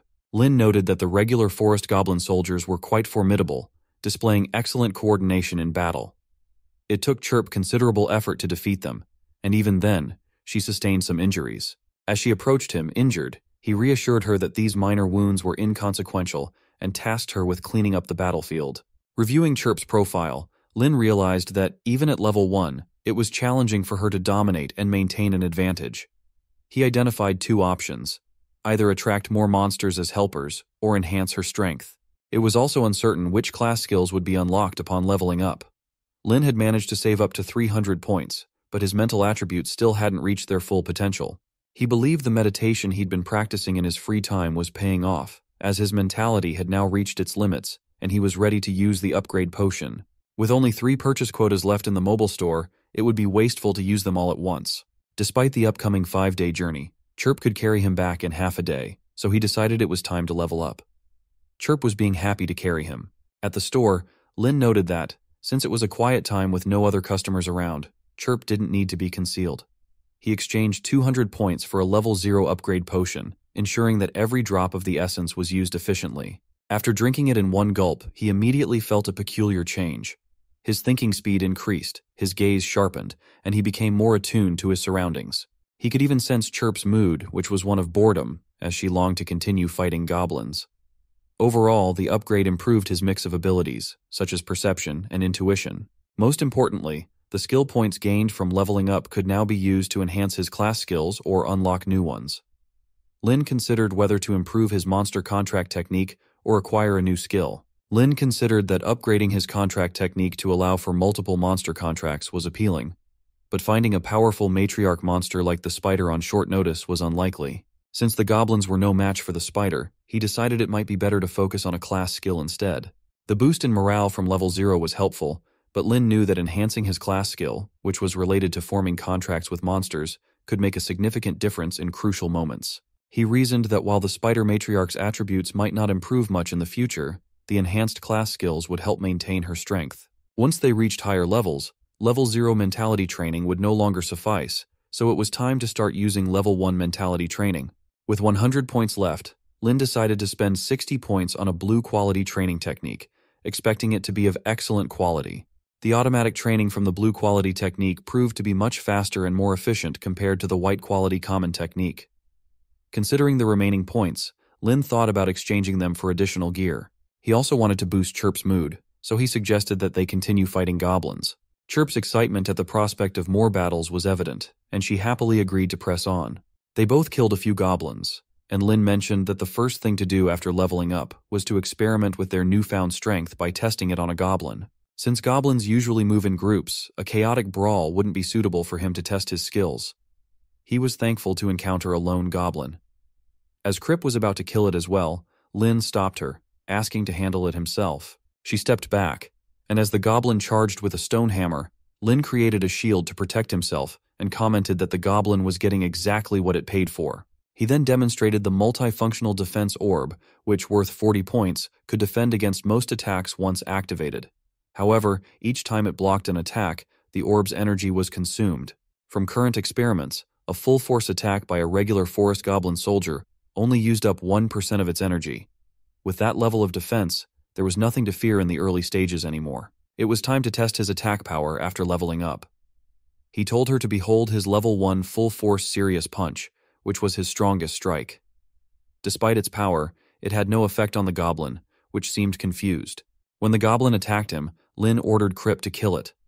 Even after leveling up, Lin admitted that he was still the weak mascot with no strength, but his skills had become completely effective. He thought not to be fooled by Chirp's enhancements. She had only gained 1 point in strength and 1 in agility. However, the improvement was significant. Originally, a frontal attack on the forest goblin squad would have led to a deadlock, but now, with the enhancements, a massacre could be initiated. His best route to becoming stronger was to focus on mentality, as it cost the fewest points to upgrade and was highly efficient. Relying on the blue excellent quality training technique could only increase mentality by 4 points, and for more, he might have to depend on random gear from treasure chests. However, getting tasks that reward treasure chests was a rare opportunity, so he needed to trigger as many quests as possible. Lin noted that although Crip still struggled against grouped goblins and had even suffered losses before, boosting her morale at critical moments could help turn the tide and seek revenge. Crip responded not to underestimate her because of her background. The scene shifts to a family terrified by a goblin that had killed a man. The daughter tells her mother that she won't go any further and begs her to leave her behind. The mother refuses, insisting that they will either die together or survive together. As the goblins prepare to attack them, Crip arrives and kills the goblin. The woman wonders if this spider is the same one from earlier, questioning why it is helping them. The scene then shifts to Lu and his team, who are hiding behind bushes. Lu mentions that there is a goblin stronghold ahead, and, after days of preparation, it is now the perfect time to strike. He instructs everyone to get ready. They hear sounds from the stronghold, and Lu wonders about the nature of the noise and whether there is a battle occurring. He also speculates about the team that acted before his own. Upon investigation, he discovers that it is the spider monsters that had killed Wei. He warns his teammates to be cautious and avoid exposing themselves. He reflects on how the spider monsters had been incredibly strong the last time they faced them, and despite his team's significant growth, they might still struggle to defeat them. The monster had already killed Wei without reason, viewing humans as enemies. It is currently attacking the goblins, but they must avoid being discovered by it. As Crip kills the remaining goblins, she teleports away. A boy asks Lu about the origin of the monster that massacred the forest goblins. Lu replies that if he's not mistaken, it's likely a special elite monster arranged by the ancient god. They are no match for it at the moment, so if they encounter it, they must avoid it at all costs. He realizes that his team seems disheartened and decides to offer encouragement. He tells them not to be discouraged, and once they are strong enough, they might consider challenging such elite monsters. Defeating them would be extremely difficult, but the rewards would be substantial. Meanwhile, many warriors witness Crip killing numerous goblins. Some are grateful and believe this is the work of the ancient god, while others are frustrated that Crip has killed all the goblins. Half of the month had already passed in exploration, and a significant portion of the area had been covered. Lin, reflecting on their progress while sitting, considered their efforts. Despite being outnumbered by forest goblins and inevitably sustaining injuries, Crip need points for spent on healing gear. The rewards were substantial, and Lin had saved another 60 points. He discovered that after leveling up, Crip now operated within a range of 500 meters from Lin's maximum distance.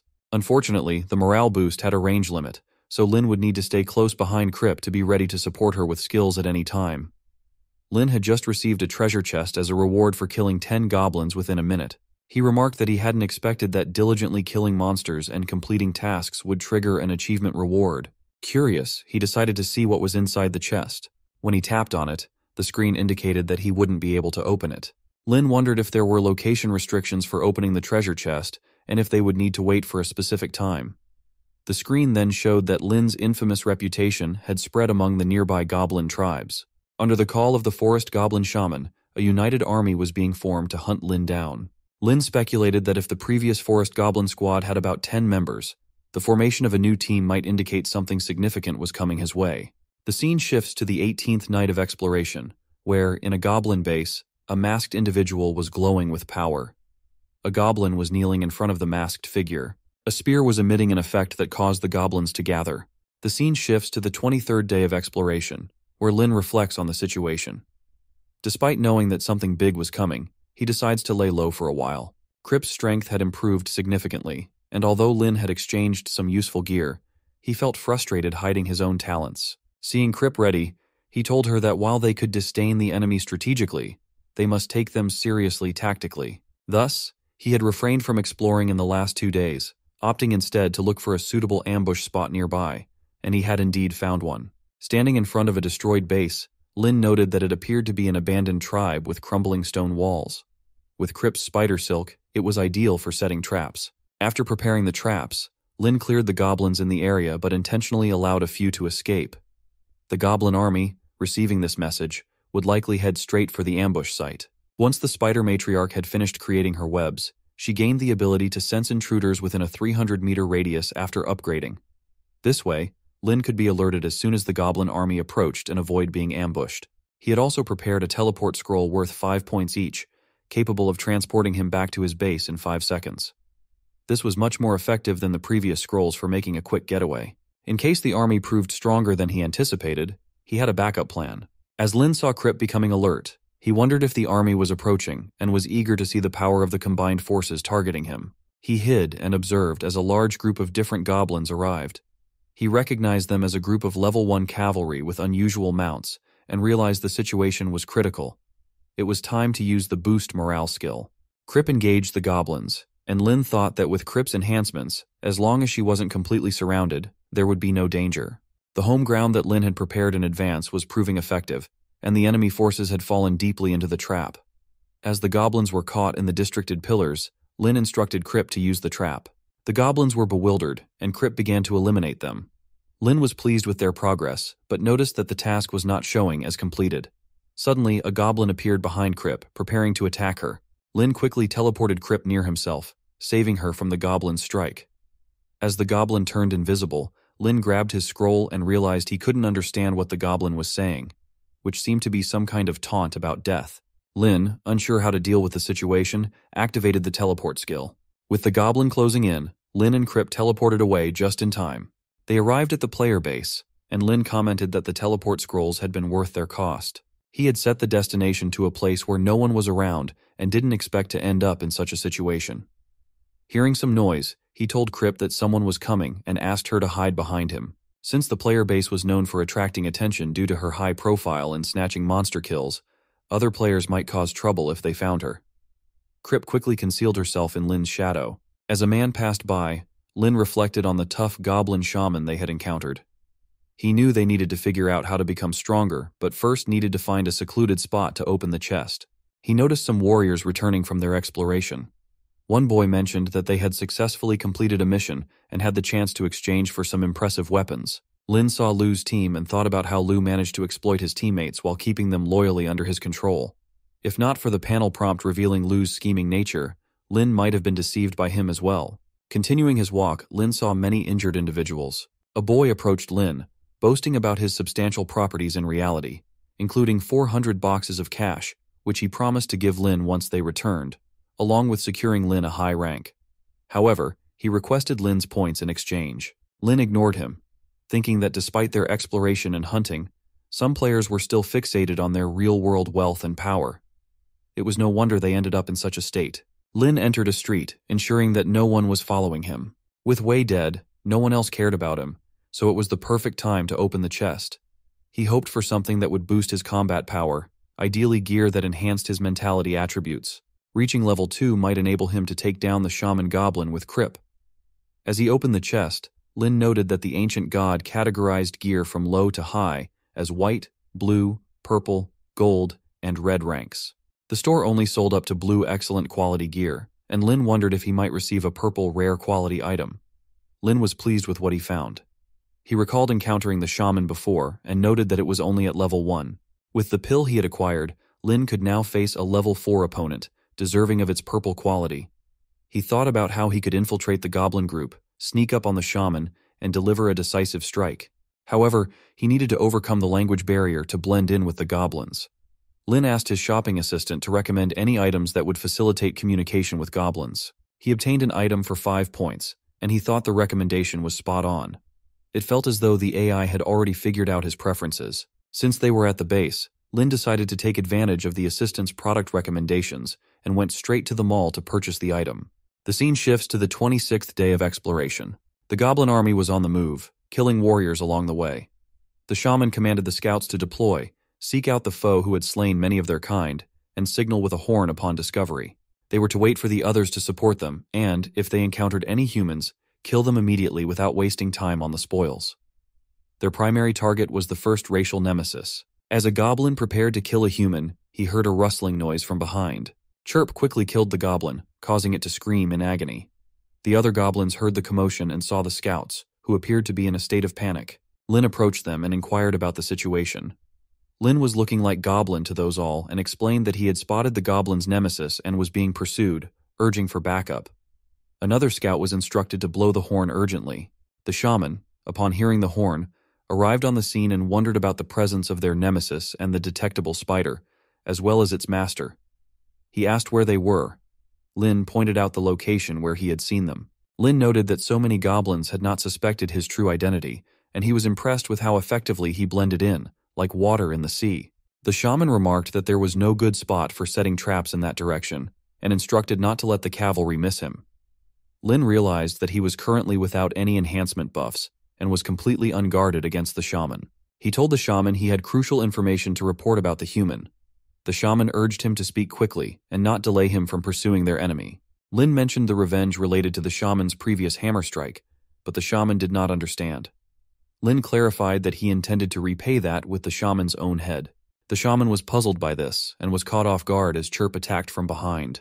As other goblins moved in to confront Lin and Chirp, Lin activated the boost morale skill. He thought that after dealing with this minor boss, the remaining minions would be easy to handle.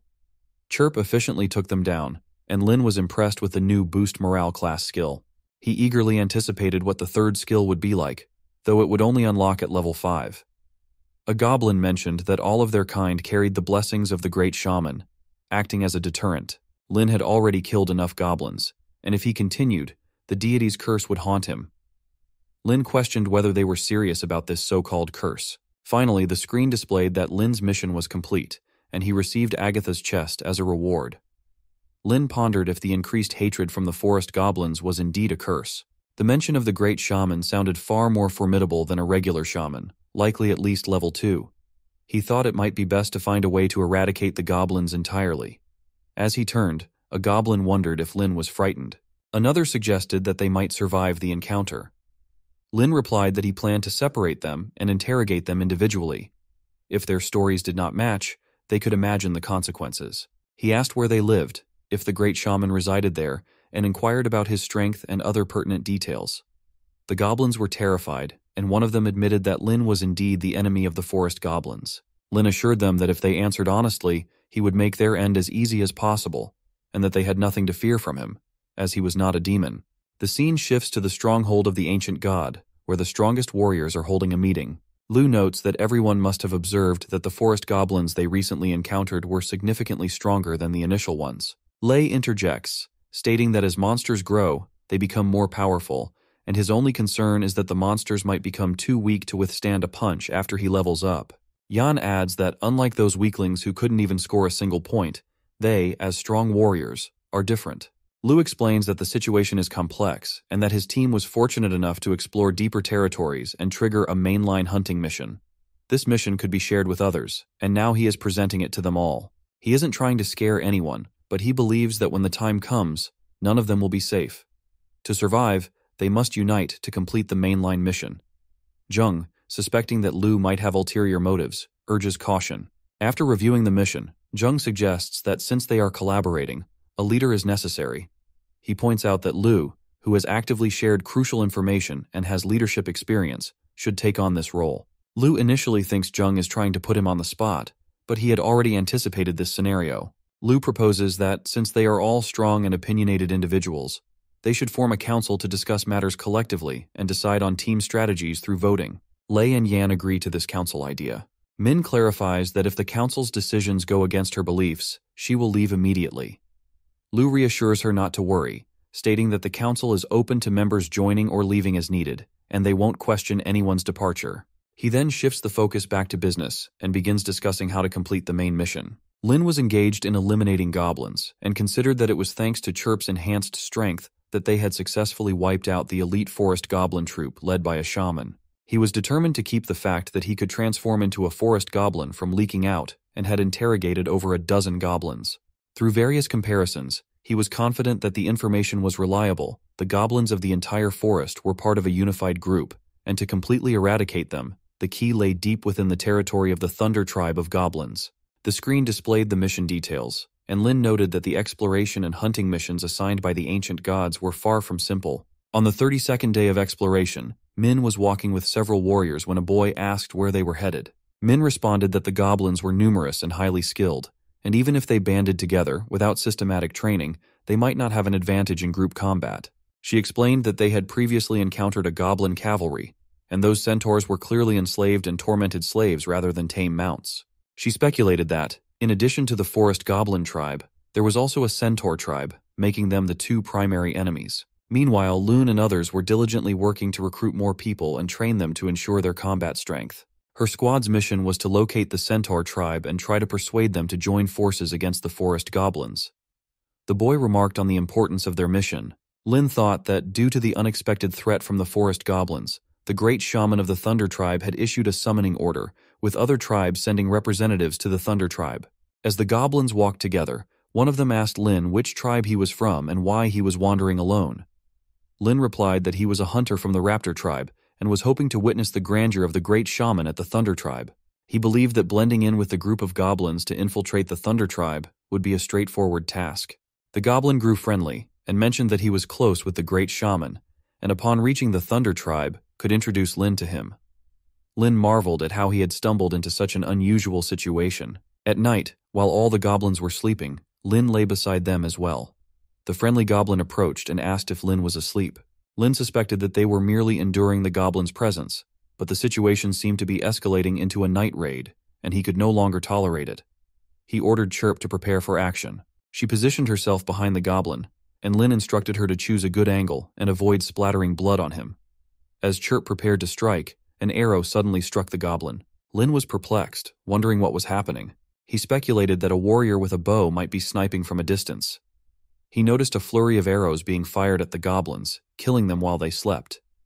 Lin considered the possibility that these might be top-ranked warriors. Although his substitute pill had not yet expired, he realized that even if he claimed to be human, he wouldn't be trusted. Conversely, even if it was revealed that Chirp and Lin were connected, the attacker might not deduce that Lin was her master. Lin quickly sought cover to protect himself and informed Chirp that the enemy was a spider hiding in the shadows. He advised her to retreat. As arrows rained down, Chirp deflected them all, but one arrow changed course and struck the cover. Lin noticed that this arrow had consumed 2% of the shield's energy, indicating a powerful attack.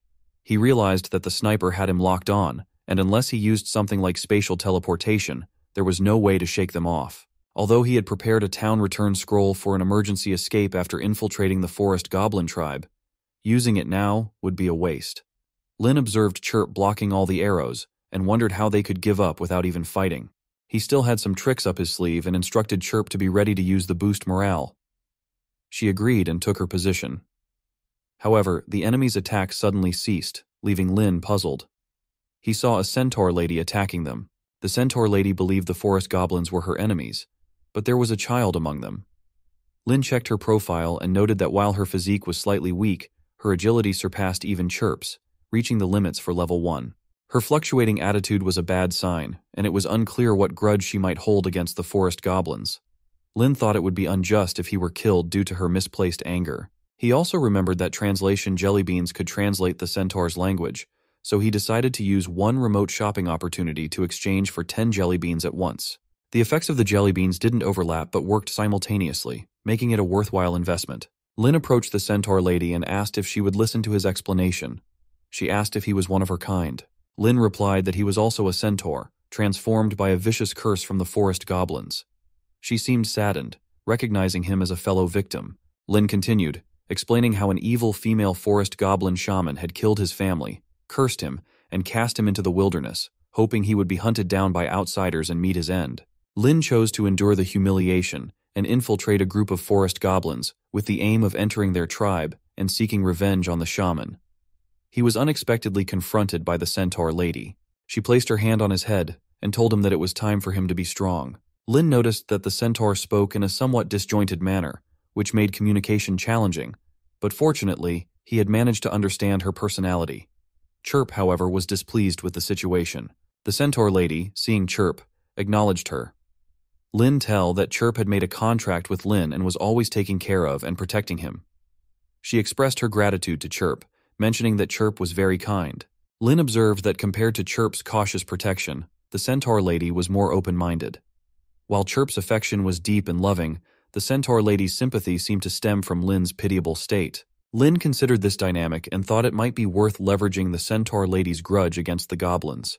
Lin suggested to the centaur lady that, since they both had issues with the goblins, they should work together. He also proposed that gathering her tribe would be advantageous, as strength lies in numbers. When she did not respond, Lin speculated that her people might have all fallen victim to the forest goblins. The centaur lady then confirmed that all her known kin were gone. Lin had suspected a war between the two races when he saw forest goblins riding centaurs, believing the goblins to be in the stronger position. It was now clear that the centaurs had been completely wiped out. Lin asked the centaur lady if she hadn't mentioned that the survivors of such trials grew stronger over time.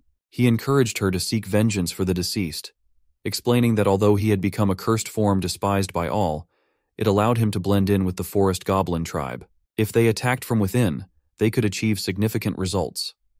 Lin inquired if she agreed with this plan, and assured her that Chirp could hide in his shadow and follow him into the tribe without any issue. He then instructed Chirp to conceal herself.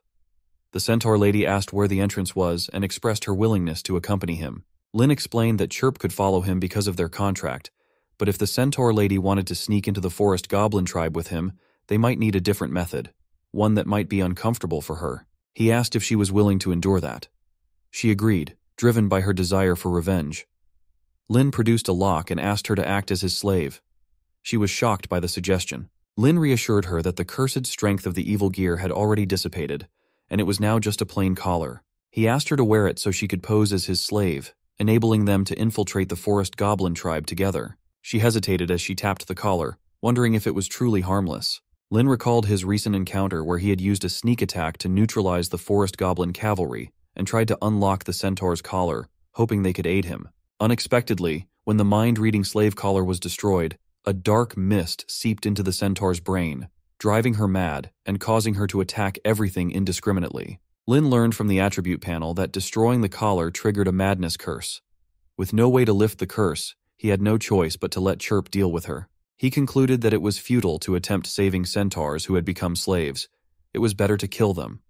However, once the madness curse was activated, the collar lost all its power and became merely a common item. Lin recovered the collars from the deceased centaur and considered if they could locate the centaur tribe.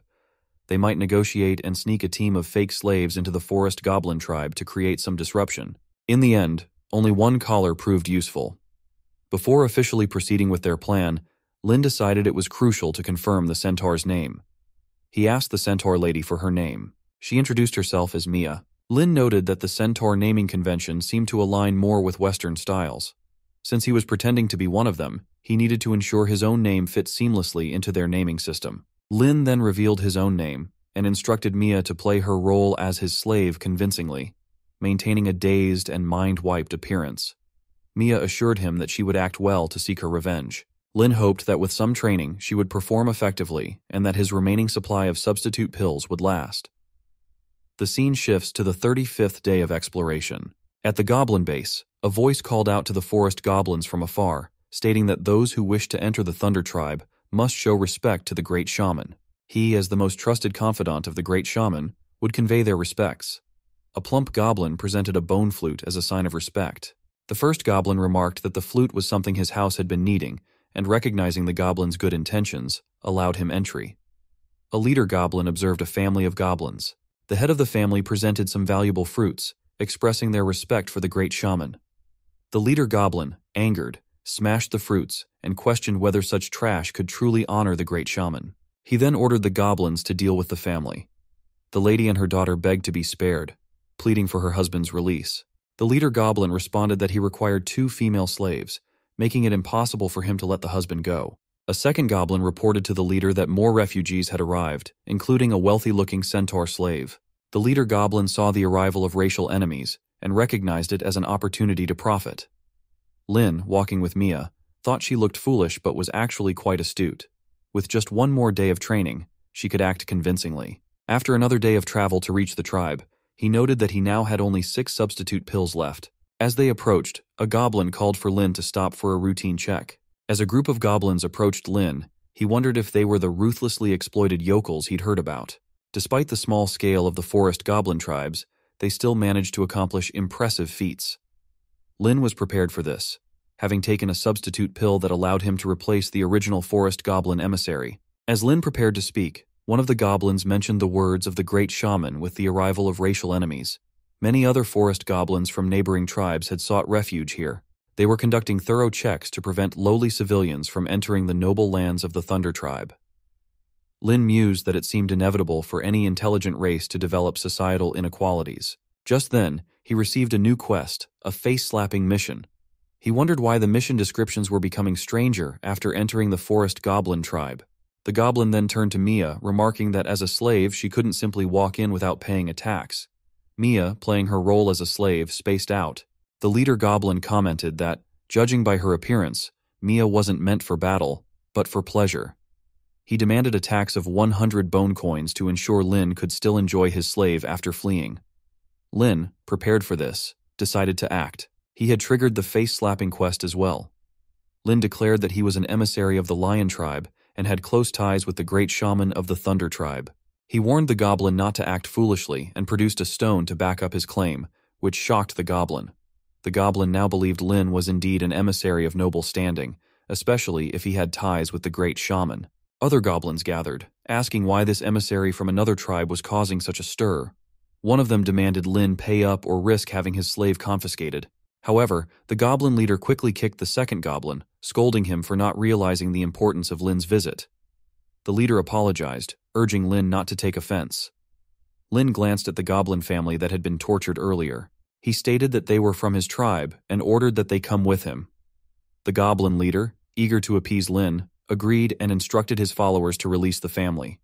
The goblin family knelt before Lin, thanking him profusely. Lin found the situation bizarre. Revealing his emissary status and rescuing civilians from a crisis should have been enough to complete the face-slapping quest, but there was no prompt indicating success. He wondered if, by forest goblin standards, he needed to physically slap someone for the quest to register. However, as a mere emissary, starting a fight with the tribal guards would be a diplomatic disaster. Not knowing how forest goblins handled such situations, Lin decided not to risk it. He instructed the goblin leader not to announce his arrival to the great shaman, as he preferred to visit the shaman on his own. The goblin leader agreed. Lin reflected on the situation and decided to forget about the minor quest with its meager rewards. He reminded himself that the Thunder tribe was the largest in the area, with the entire tribe divided into 3 levels based on terrain. The lowest level was mostly inhabited by non-combatant civilian forest goblins. The second level was the residence of the combat-capable forest goblin soldiers, and the top level was reserved for the nobles, who lived in luxury without having to engage in any duties. The goblins had inherited the blood of their ancestral kind, granting them heightened mental powers and the ability to master unimaginable spells unique to their race. The tribe was ruled by the noble goblin shaman, a master of sorcery. Unlike other tribes, this central capital was the birthplace of the world's forest goblins and home to the most revered great shaman. As Lin ascended the stairs, a goblin guard informed him that the sacred temple grounds were off-limits to outsiders. Even as the grand emissary, Lin couldn't simply enter unannounced. The great shaman had instructed that all tribal emissaries would be summoned to discuss how to handle their enemies. Lin realized that despite his status, he would not be granted immediate access, and it seemed that the previous emissary's claims of close ties with the great shaman were exaggerated. Lin was relieved he hadn't acted too arrogantly, which might have jeopardized their cover. Despite his emissary status, gaining access to the great shaman would require a different approach. Lin was fortunate that the goblin emissary had boasted endlessly about his large villa in the Thunder tribe and had invited Lin to visit. This information made it easier for Lin to find a place to stay. Once Lin, Mia, and Crip reached their temporary residence, Lin informed Mia that this would be their base for now and thanked her for acting as his slave. Mia, though not tired, expressed her sympathy for the lower-tier goblins, saying it was unfortunate they had to rely on Lin's help. Lin acknowledged Mia's sentiment, but reminded her that their primary target was the great shaman of the forest goblins, not the common goblins. He found Mia's sympathy for her own enemies somewhat naive, but kept his plans to himself. Lin had other strategies in mind for aiding the forest goblin family.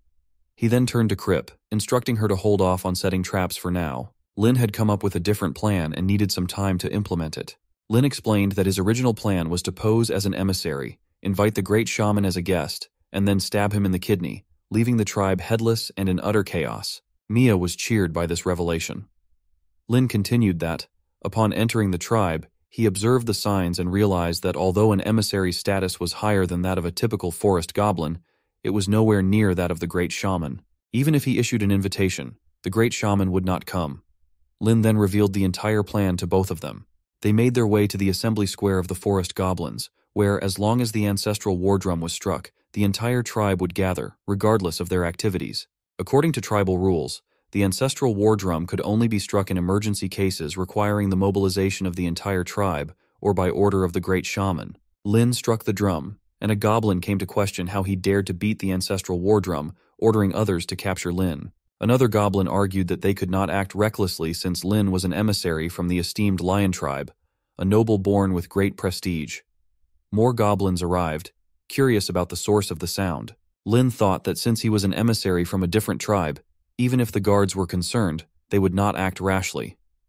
In the forest goblin language, they really did use the Great One to address their superiors. One goblin hoped it was not the great shaman ordering their expulsion. Finally, all the goblins gathered, and Lin thought that with most of the forest goblins from the tribe assembled, they could begin. He announced that he was an emissary from the lion tribe and had an important message to deliver, making that day no ordinary day. Some questioned why the drum player was unknown, and why they had not seen their shaman, wondering if it was the great shaman who had summoned them. Lin claimed that in his dreams he had received a revelation from their ancestors, and that day he stood on their behalf to guide them in vanquishing their racial enemies and ensuring that every forest goblin would lead a happy life. A goblin wondered if this was a revelation from the great ancestors. Lin asked if they had noticed that life had been getting tougher lately. As commoners, had they realized that they were receiving less food and doing more work? Had they observed that no matter how valiantly they fought and defeated those from other races, the rewards for their bravery could never compensate for the blood and sweat they shed in battle? Did they even understand why this was happening to them? They all responded that it was because of the enemies of their race. Lin told them they were wrong. The true cause was not the enemies of their race, but rather the injustice within their tribe. A goblin questioned whether the great shaman had said it was all caused by the enemies of their race. Another goblin mentioned that the situation was so complicated that he did not understand what the injustice was. Lin felt his speech should have been stirring, and wondered if he had overestimated the intelligence of the forest goblins. Some seemed not to grasp his point, and others weren't even paying attention. Fortunately, the others could not see the prompt screen from his assistant, so he could shop in secret, even while standing in front of them. He asked the shopping assistant if there was any gear that could enhance his persuasiveness and stir up the crowd, preferably something under 50 points. The assistant replied that there was nothing available under 50 points. Lin asked to remove the price limit, requesting the cheapest option available. He ended up with an item costing 70 points, which he thought was useless outside of that specific environment. It was nothing compared to the rare purple gear from the chest, and he was unsure where to find the remaining 10 points. A goblin asked Lin what he was doing, and a tribe guard arrived to maintain order, instructing that all goblins must not cause trouble. Lin realized it was the forest goblin guard who had triggered the physical face-slapping quest. The goblin informed Lin that before coming there, he had consulted other shamans, and the great shaman did not even know the emissary from the lion tribe. Lin saw this as the perfect opportunity and prepared to deliver a face-slapping punch. Afterward, Lin was rewarded with 20 points. Although the punch had not caused any real harm, the task was completed, and the minimum reward of 20 points was given. The goblin attacked him, demanding to know how he dared to start a fight in the Ancestors' Square. Initially, the goblin had intended to ask Lin for money since he was an emissary, but now he was set on killing him. Lin shouted for him to be quiet, and the goblin found he could no longer control himself. Lin told Mike that they were supposed to be the tribe's protectors, but instead, they were focused on making a profit. Every tribesman who entered or exited had to pay that one goblin, whose actions were despicable and shameless. Lin declared that their fellow tribesmen would rather eat his flesh and drink his blood. He thought that after enhancing his incitement skill with gear, the effect was immediate. Others agreed with Lin and told the guard goblin that they did not want someone like him in their midst. One goblin remarked that the guard had obtained his position by selling his wife and usually bullied the lowborn. Now he was being punished by those he had previously oppressed, despite being promoted.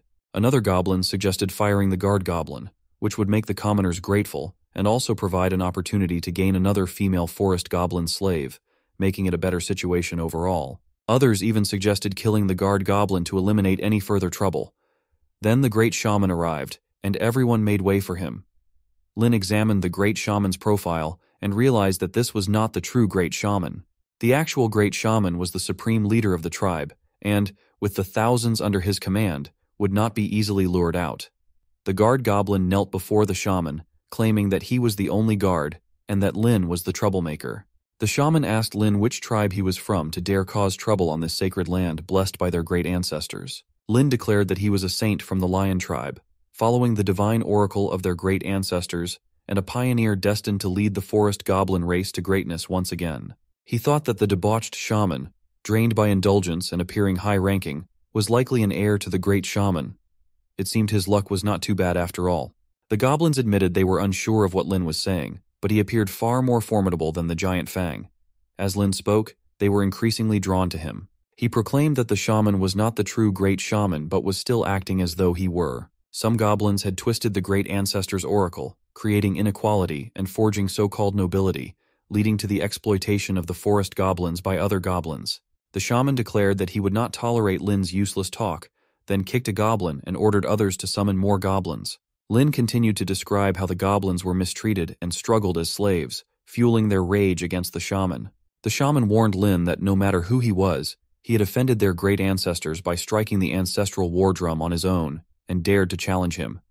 He ordered his knights to take Lin down. As the guards advanced on Lin, other goblins blocked their way. One goblin stated that the nameless one, Lin, was speaking sincerely for the forest goblin tribe, and if they wanted to harm him, they would first have to kill them all. The shaman, enraged, demanded to know how these lowly commoners dared to bare their fangs at nobility, and he ordered their extermination. Lady Goblins arrived to support Lin and told the shaman he would not harm them. The shaman warned them not to be fooled, claiming that the nobles shared his blood and that their ancestors had sacrificed everything for the tribe. It was only because of them that the others enjoyed their current status. The guards asked the shaman if they should charge in, with one mentioning that his mother was among those supporting Lin. Lin realized that due to the greed and cruelty of the high-ranking goblins and the accumulated class conflict, it had been relatively easy to incite the lower-class goblins. However, only the lower-class forest goblins and some female goblins were willing to stand up, while the main fighting force of the goblins remained passive. This situation was insufficient to bring down the great shaman, so Lin needed to find a way to exploit the growing unrest among the goblins. He called for the tribesmen to listen and announced that he would surrender himself to the shaman. He asked the shaman to have him locked up, and raising his hands, began to descend the stairs. Some of the lady goblins were shocked and asked why Lin was surrendering. Lin explained that he had come to bring fairness and a better life to their kind. If everyone had to argue and hurt each other just to protect him, it would contradict his intentions. Therefore, he was willing to be bound voluntarily, ready to bear the sins of their race so that his kin could be redeemed. He urged everyone to remember this day and strive to eliminate the injustice so that his sacrifice would not be in vain. The goblins became emotional, touched by Lin's dedication, and many began to cry. Lin approached the shaman, asking him to take him away. Some of the ladies warned the shaman not to harm Lin, or they would not let it go. The shaman replied that he intended to kill Lin.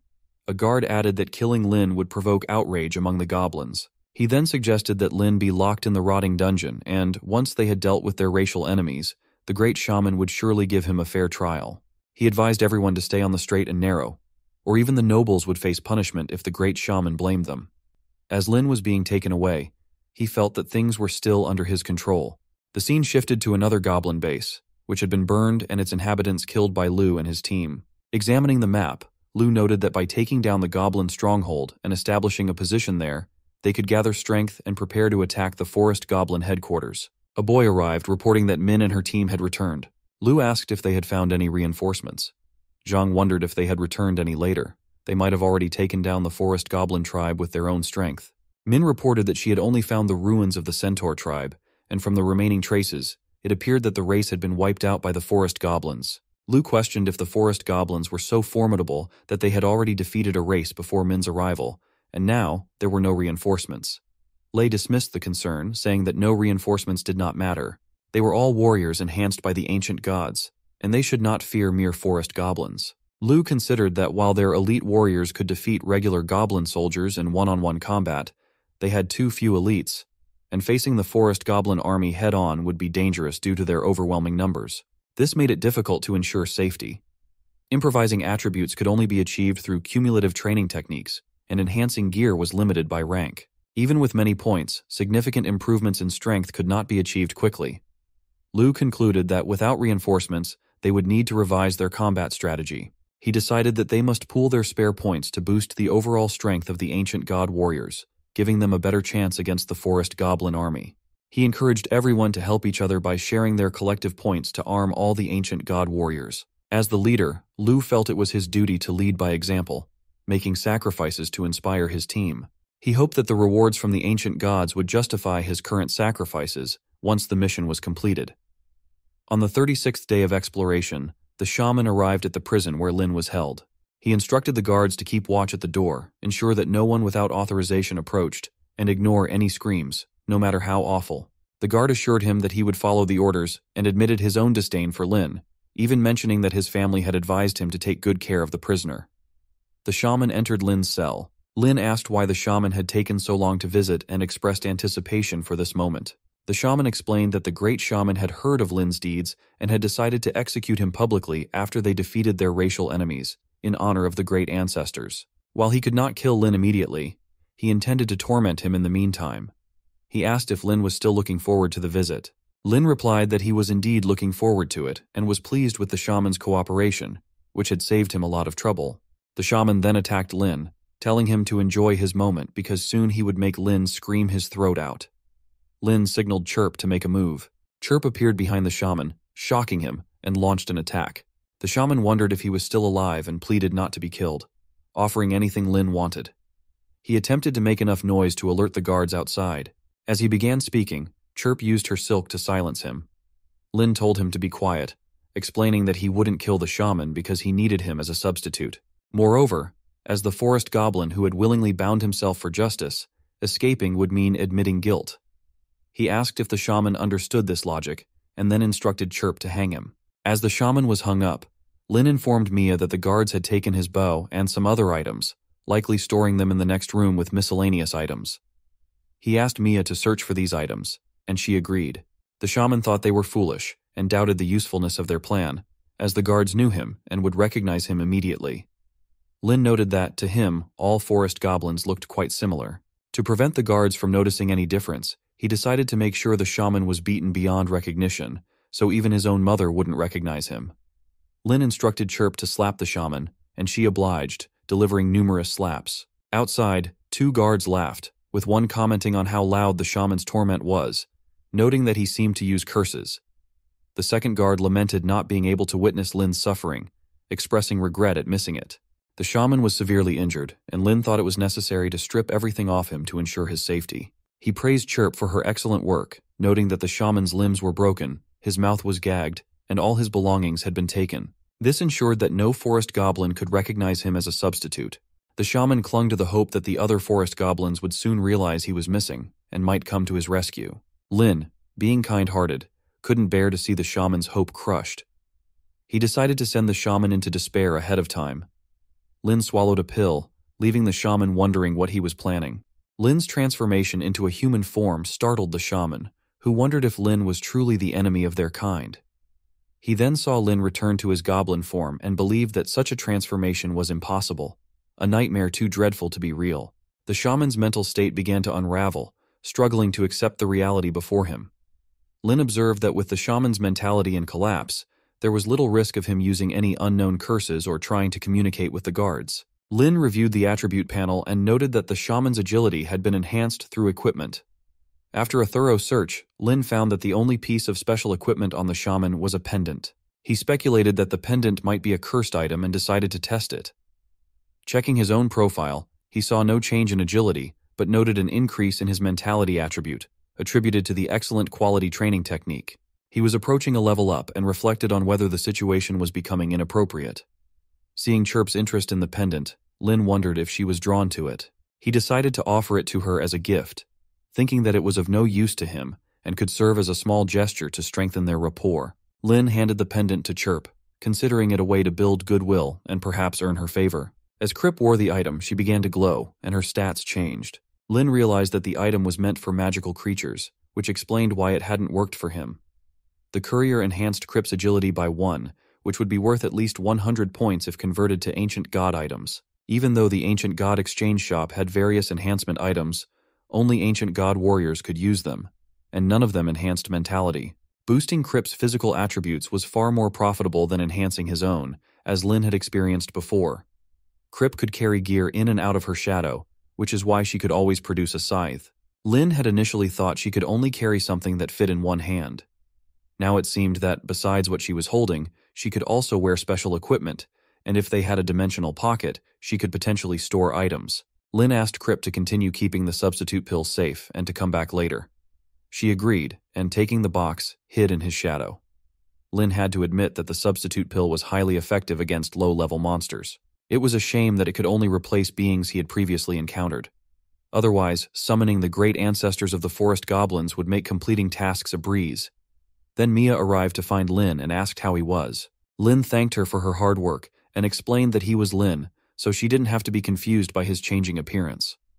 Mia looked him over and remarked that he looked quite disheveled. Lin noted that the air felt oppressive and suggested they leave quickly. Mia agreed. And as they exited, Lin explained that he had finished the interrogation and that the Nameless One had confessed to his heinous crimes. From now on, no matter what noise the Nameless One made, they were to ignore it, and no other forest goblins were allowed to visit him or prevent anyone from healing him. A goblin replied that there was no need to worry. Such a criminal who opposed the nobles would suffer appropriately. As the goblin mentioned the slave of the Nameless One, Lin responded that after a friendly exchange, the man had voluntarily offered the centaur slave to please Lin. He asked if there was any problem. The goblin denied it, and said that it was to be expected of him to make the prisoner obedient. Lin stated that he had urgent work to attend to and would be leaving. The goblin bowed and wished him well. Lin then noticed the structure in front of him and wondered why he had been given the identity of a shaman. He could try to accomplish something significant, and although he had obtained a shaman's identity and could get close to the great shaman, there seemed to be no opportunity to exploit. He examined the panel of the great shaman and noted that the great shaman's agility attribute had also been enhanced by the equipment.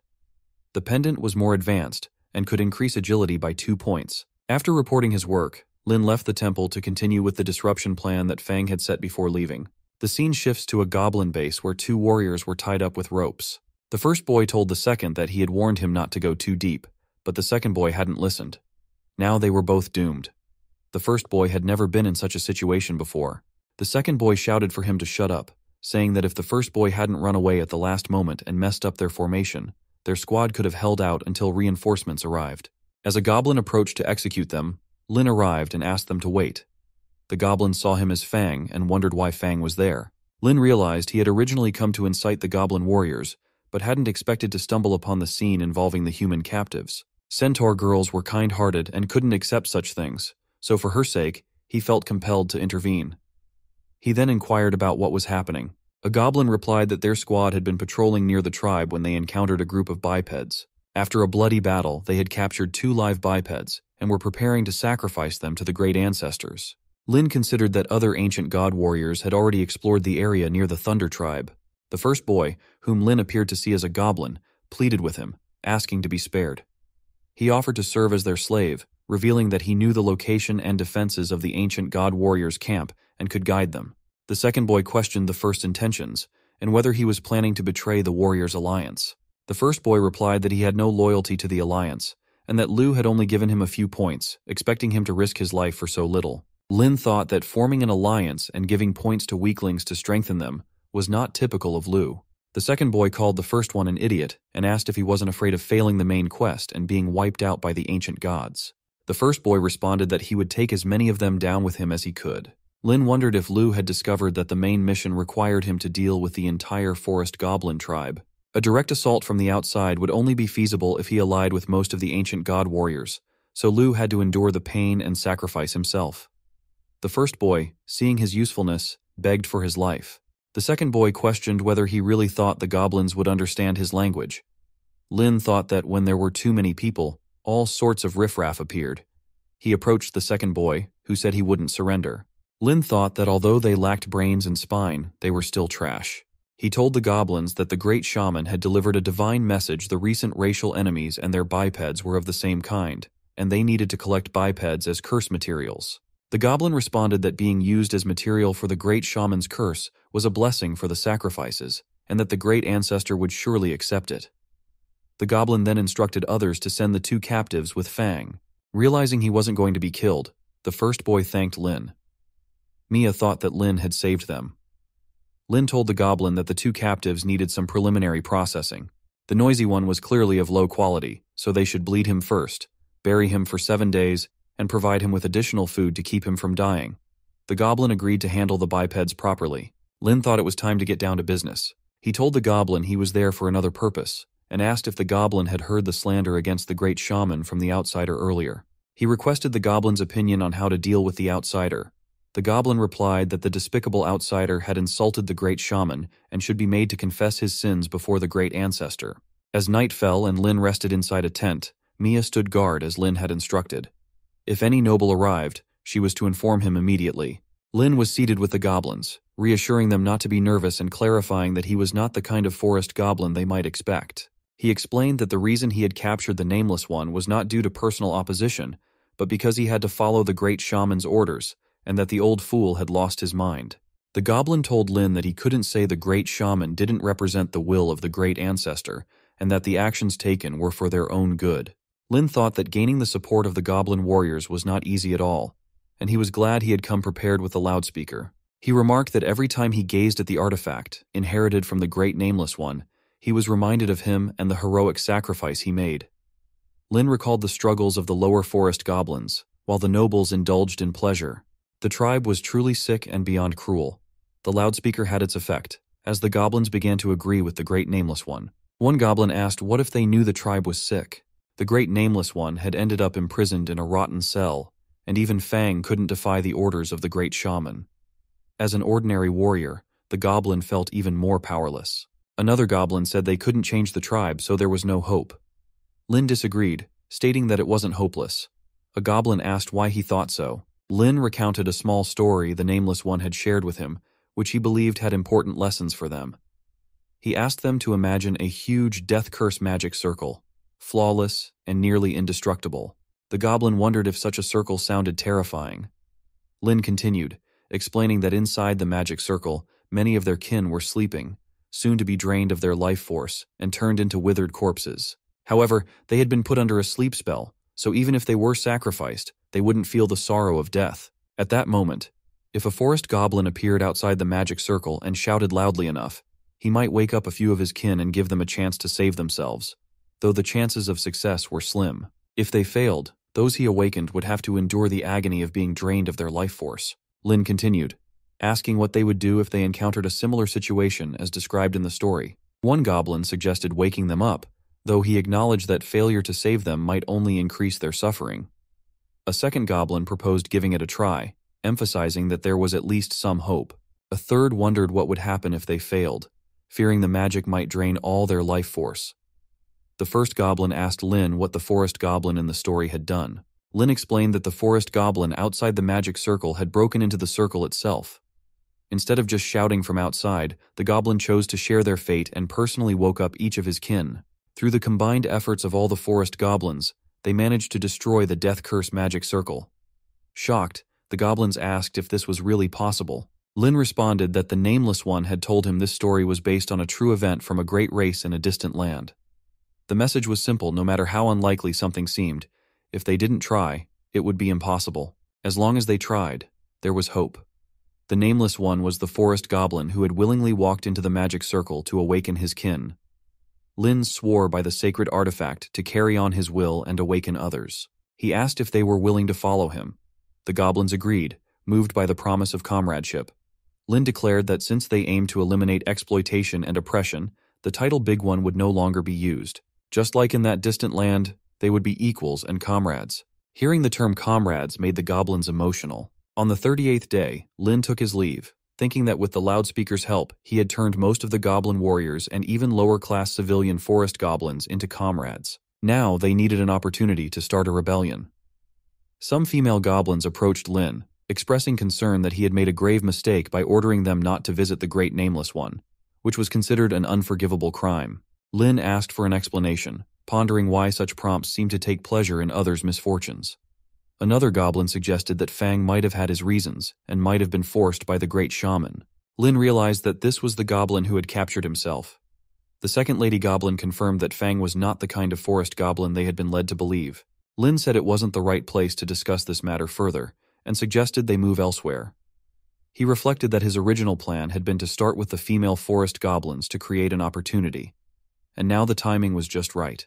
Using his charm skill, he convinced the women that he had no other choice. The lady goblin and her daughter were deeply moved by Lin's words. The daughter expressed her belief that Lin genuinely wanted to protect the Nameless One, but was being forced by the great shaman, which she found tragic. Lin explained that after careful consideration, he believed there was only one way to rescue the Nameless One. The lady goblin asked what that way was. Lin replied that the great shaman had ordered the capture of the Nameless One due to false rumors and slander spread by the male forest goblin nobles, leading to a misjudgment. To rescue the Nameless One, They needed to make the great shaman realize his mistake. The Lady Goblin agreed that the great shaman's judgment was flawed. The daughter asked how they would inform the great shaman of this error. Lin suggested that they should use the ancestral war drum to speak up for the Nameless One in front of all the forest goblins in the tribe. The Lady Goblin worried about potential trouble from the despicable male goblins when they spoke up. Lin assured her that he would handle the nobles and swore by the sacred artifact inherited from the Nameless One that he would save them. The daughter thanked Lin and agreed to work together to rescue the Nameless One. After making this promise, Lin visited the male forest goblin noble, not to persuade, but to inform. The goblin noble asked Lin what he had to say. Lin explained that the spineless nobles were plotting to rescue the Nameless One, who advocated for the common people and collaborated with outside enemies to topple the great shaman. Lin swore by the trophy he had taken from the Nameless One that he was speaking the truth. Another goblin thanked Lin for his early warning, which had allowed them to prepare and suppress any immediate threats. On the 39th day, the Lady Goblins rang the ancestral war drum, declaring that the great shaman had been deceived by traitors and that the Nameless One was innocent. They demanded his release and called for justice. Lin, hidden in the bushes with a goblin, observed the scene. The goblin suggested they go and support the Lady Goblins, noting their efforts to save the Nameless One. Lin replied that their goal was to rescue people and eliminate exploitation, not to engage in internal conflict. He hoped that by shouting and appealing, they could persuade the nobles. If the nobles showed up, it might appear as though they were trying to use violence to force their surrender, potentially leading to fierce resistance and internal conflict, which would be counterproductive. The goblin agreed, acknowledging Lin's strategic thinking.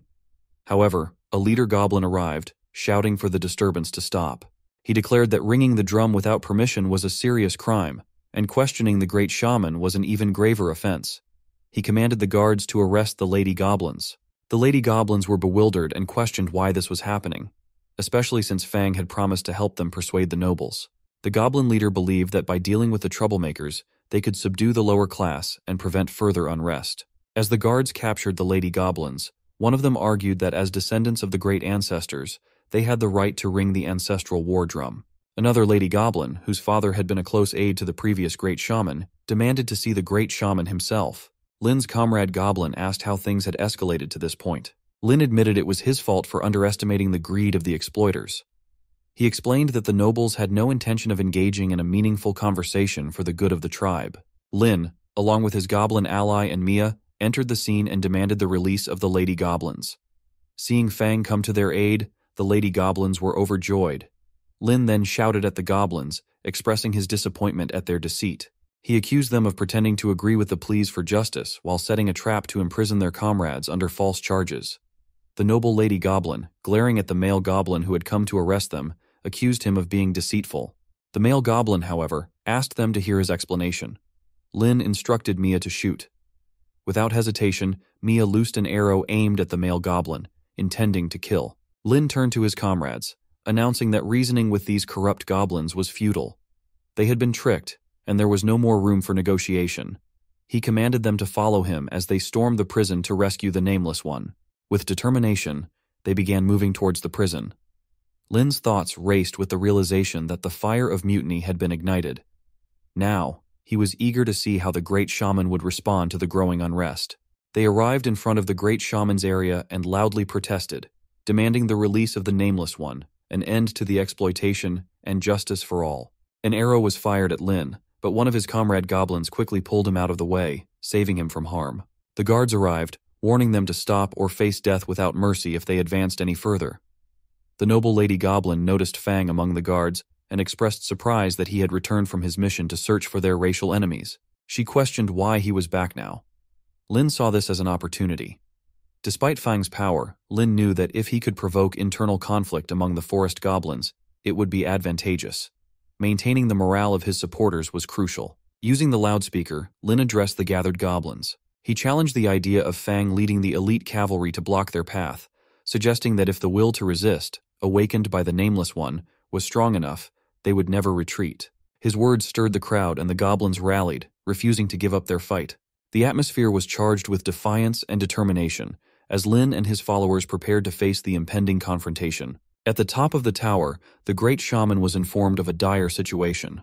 A goblin reported that Fang, along with forest goblins bewitched by the Nameless One, had raided the prison.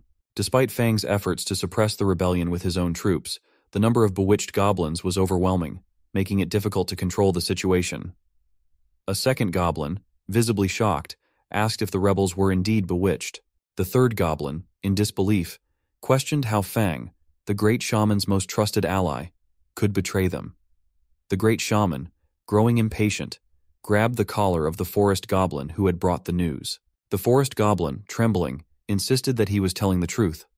The great shaman ordered the shaman beside him to release the forest goblin and urged him to answer honestly. He noted that while many peasants might be deceived, they were generally powerless, so it was troubling that Fang had not managed to suppress the riot. The forest goblin explained that, in addition to the lower-class peasants, Fang was contending with middle-class warriors and several nobles who had also joined the uprising.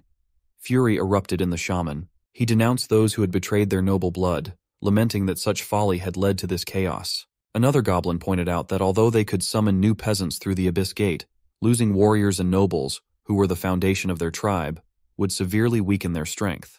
The great shaman ordered the immediate use of the ancestral totem to preserve as much of the tribe's strength as possible, leaving the rest to be decided later. He threw a small object to the wood shaman, who caught it and expressed his gratitude. Meanwhile, a warrior observing the turmoil from a hill through a telescope reported the situation to Lu via walkie-talkie. The warrior conveyed that the forest goblins were in disarray, presenting a perfect opportunity for a full assault. As the goblins clashed among themselves, the strategy was set. The first squad was to keep firing arrows, the second squad would chase down any retreating rebels, and the third squad was to follow closely to prevent any breakthroughs in their defense. The battle was set to intensify, with both sides bracing for the ensuing conflict. Lin's goblins charged forward, their determination palpable. Originally, Lin had planned only to incite internal conflict among the forest goblins to exhaust their forces. However, their combined combat strength had proven unexpectedly potent, even allowing them to gain an edge against the elite cavalry. Lin wondered if this newfound strength might be enough to directly challenge the great shaman and possibly even overthrow him. As the battle raged, the wood shaman arrived, announcing that the ancestral totem had descended. He called for an immediate halt to the fighting. Lin, puzzled by the sudden cessation of hostilities, wondered why the forest goblins had stopped moving. The wood shaman declared that the ancestral totem represented the great ancestors, and that he would now proclaim a divine oracle. Lin noted that the wood shaman was likely equipped with enhanced artifacts, which suggested a significant power shift. The shaman explained that the great shaman, guided by the divine oracle, had already judged the Nameless One to be innocent. The first goblins expressed their relief and joy, believing that the great ancestors had indeed protected the Nameless One. Lin recognized the potential setback this presented. If the divine oracle's proclamation undermined their motivation, Lin's efforts could become futile. The wood shaman further claimed that the great ancestors never made mistakes and that the previous disturbances had been an act of irreverence. Fortunately, the great shaman had shown mercy and forgave everyone involved, instructing them to return home. Lin observed that the forest goblins' deep respect for the great shaman made it difficult for them to question his decisions. The respect they held was so ingrained that any challenge to it seemed futile. Lin's direct contradiction of the divine oracle would likely backfire. Lin instructed his comrades to hold off on leaving and wait to see the Nameless One released. He wanted to personally escort the Nameless One out and celebrate his exoneration. One of the goblins warned Lin not to push his luck, reminding him that the great shaman had already forgiven everyone, and celebrating a so-called criminal was unwise. Lin stopped and questioned why, if the great shaman had declared the Nameless One innocent, the wood shaman still referred to him as a criminal. The wood shaman responded that Fang's request had not been unreasonable, and that he had acted on behalf of the great shaman. Lin was taken into a building where the wood shaman expressed surprise at Fang's actions, admitting that he had previously thought of Fang as an ambitionless, pleasure-seeking slacker. However, Fang's unexpected resolve had caught him off guard. As Lin considered his next move, the uncertainty of the situation left him grappling with how to proceed, weighing the challenges of dealing with a potentially undermined morale and the complex dynamics of forest goblin politics. Lin wondered what the wood shaman was babbling about. The wood shaman revealed that Lin usually acted like a laid-back loafer who only cared about having a good time, leaving the great shaman completely unguarded against him. In reality, however, Lin had always been ambitious, waiting for the right moment. When Fang saw the peasants rebel, he seized the opportunity to build momentum and overthrow the great shaman to control the entire tribe. Fang came close to succeeding, but his schemes were easily thwarted by the great shaman, who instead gained even more trust. Lin thought that they believed he was plotting a coup, but it was such a limited perspective. As they headed inside, Lin considered that if they started a battle there, they wouldn't have to worry about alerting the forest goblins outside. The wood shaman informed Lin that because of his rebellion, the wood shaman's power had increased significantly and advised him to leave the Thunder Tribe quickly, warning that the great shaman wouldn't spare him. Lin remarked that the wood shaman seemed to enjoy giving advice, and coincidentally, Lin was also a big fan of sharing his wisdom with others. Just then, Chirp attacked the wood shaman. Remaining calm, Lin continued that his words of wisdom were only for the departed, advising them to take it slow on the road to the underworld, where they might be able to accompany the best shaman. As he saw Chirp about to eat a pendant, he stopped her, saying that he had other plans for it and that she wouldn't be eating it. Outside, others wondered why Fang hadn't come with the Nameless One and eagerly awaited meeting the Nameless One. They thought the wood shaman had secretly revealed that after the root was quelled, the peasants would have to provide more food and perform more hard labor. The entire purpose of the mud-legged peasants' existence was to support the upper-class forest goblins. As for the useless nobles, since they sided with the peasants, the great shaman decided to remove them to the peasants as well, meaning that even high-ranking noblewomen would have to serve them obediently. A goblin noticed someone coming out. Another thought it best to finish the celebration quickly and then send the peasants home, so the riot could be considered over and they could settle accounts later. Lin was with the injured goblin, and others wondered what had happened inside the prison and what was holding Fang. Lin explained that the Nameless One was dead, having been tortured brutally by the shaman and suffered from the tribe's injustice. They were all shocked by this revelation. One goblin expressed disbelief, noting that aside from Fang, no Iron Root leader had interrogated the Nameless One and asked where the wood shaman was and why he hadn't come out. It was clear from the start that the great shaman never intended to let the Nameless One live, as the noble system set up by the great shaman represented the greatest injustice to the entire tribe. Lin thought it was clear they were not oblivious to such an obvious problem and swore to their great ancestors that he would avenge the Nameless One's comrade, overthrow the great shaman, and eliminate injustice. He realized that they were too enraged by the harsh reality to listen to any explanations, so he urged them to overthrow the great shaman, destroy the nobles, and avenge the Nameless One. He called for the death of those who defended exploitation and injustice, using their blood to honor their comrades. As the goblins attacked the guards, one of them called for a stop, sensing something was wrong. Lin thought that a dead forest goblin was more useful than a living one in this situation. Fueled by rage, the goblins began fighting each other and killing indiscriminately, with the ordinary goblins proving weak against the guards. Lin and his team approached the temple. The guards warned that it was a sacred place where souls rested beside the great ancestor after death, and insisted they must not allow the peasants to charge the high ground. Lin told his comrades that the temple where the great shaman resided was just ahead, and dawn was approaching. Lin thought that although the forest goblin troops led by the nobles were well-equipped and had high morale, it would be impossible to break into the temple. He realized that he needed to seize the opportunity to destroy the portal and complete the main quest. As they charged into the temple, Lin spotted a gap in the battle, which would be his chance. He observed a forest goblin slashing at a guard with a sword, only to see it break. The goblin was confused, and then the guard goblin began to glow. Lin checked the guard's profile and realized it was a result of secret arts enhancement. Clearly, the shaman had made his move. The great shaman appeared, telling Fang that if he surrendered obediently, he could be forgiven, as he had watched Fang grow. Lin asked what would happen to his companions if Fang surrendered. The great shaman retorted that Fang had no right to negotiate with the great shaman.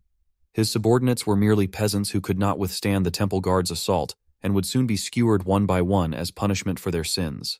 Allowing Fang to surrender was the greatest mercy the great shaman could offer, and if Fang did not accept it, he would die alongside the peasants. A goblin told Lin that they were no match for the shaman's power and advised him not to worry about them. He said that if Lin survived, it would be enough. The shaman, confident that Lin was not as foolish as the forest goblins who worshipped him, mentioned that Lin did not want to be buried with the peasants and should return to face the shaman. Lin remarked that, to the shaman, all goblins were merely lowly ants, expendable and easily sacrificed. He questioned whether what the shaman was saying even made sense. The other goblins were shocked to hear this. Lin used a loudspeaker to declare that, despite their differences, all goblins were like comrades, friends, and fellow warriors, sharing the same ideals and walking the same path to eliminate injustice in the tribe. He believed it was a critical moment and that they needed to boost morale once more and fight. Lin told the great shaman that this would be the day either he or the great shaman would perish, with no third option. He told his comrades that the blood of the Nameless One must not be shed in vain, and that if they were shattered into pieces, they must fall forward on the path. The goblins agreed with this sentiment. The great shaman dismissed Fang as foolish, stating that a bunch of peasants were not capable of overturning the world. A goblin arrived, reporting that something terrible had happened. A large army of bipeds was attacking, and the frontline troops couldn't hold them off. He asked the great shaman to send reinforcements. The shaman replied that it would be impossible, and that the captured bipeds were so weak they couldn't even best the peasants of their tribe. Another shaman agreed, noting that the front line was guarded by General Bonecrusher's army and questioning how it could be breached by a group of weak bipeds. The injured goblin countered that the bipeds they were facing were completely different from what they had encountered before. They were equipped with fine armor, and their weapons could hardly be harmed. Additionally, their leader employed bizarre tactics that completely neutralized their simultaneous attacks. The goblins were shocked and recognized these bipeds as their racial foes, believing they must be the very enemies prophesied by the divine oracle. A forest goblin wondered how it could be that the enemy of their race was not just one individual, but an entire army. Lin thought about how he had been labeled the enemy of the race, reflecting on how the ancient god warriors knew how to seize the moment. Lu, his kindred spider, proved to be exceptionally capable. The injured goblin pleaded with the great shaman to send reinforcements quickly to halt the advancing army, or General Bonecrusher would perish. Lin urged the great shaman to focus on the urgent task of repelling this powerful enemy, and offered to lead his followers to the front line to fight, suggesting that the great shaman should also send his main forces to support Lin's squad. Lin hoped that by drawing all the great shaman's troops away, he could later return and carry out his plan for decapitation. The great shaman, observing Fang's attempts to rally the peasants for a rebellion while now pretending to consider the bigger picture, was skeptical.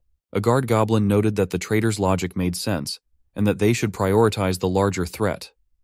The great shaman concluded that Fang must be eliminated, and declared that the enemy of their race must be eradicated.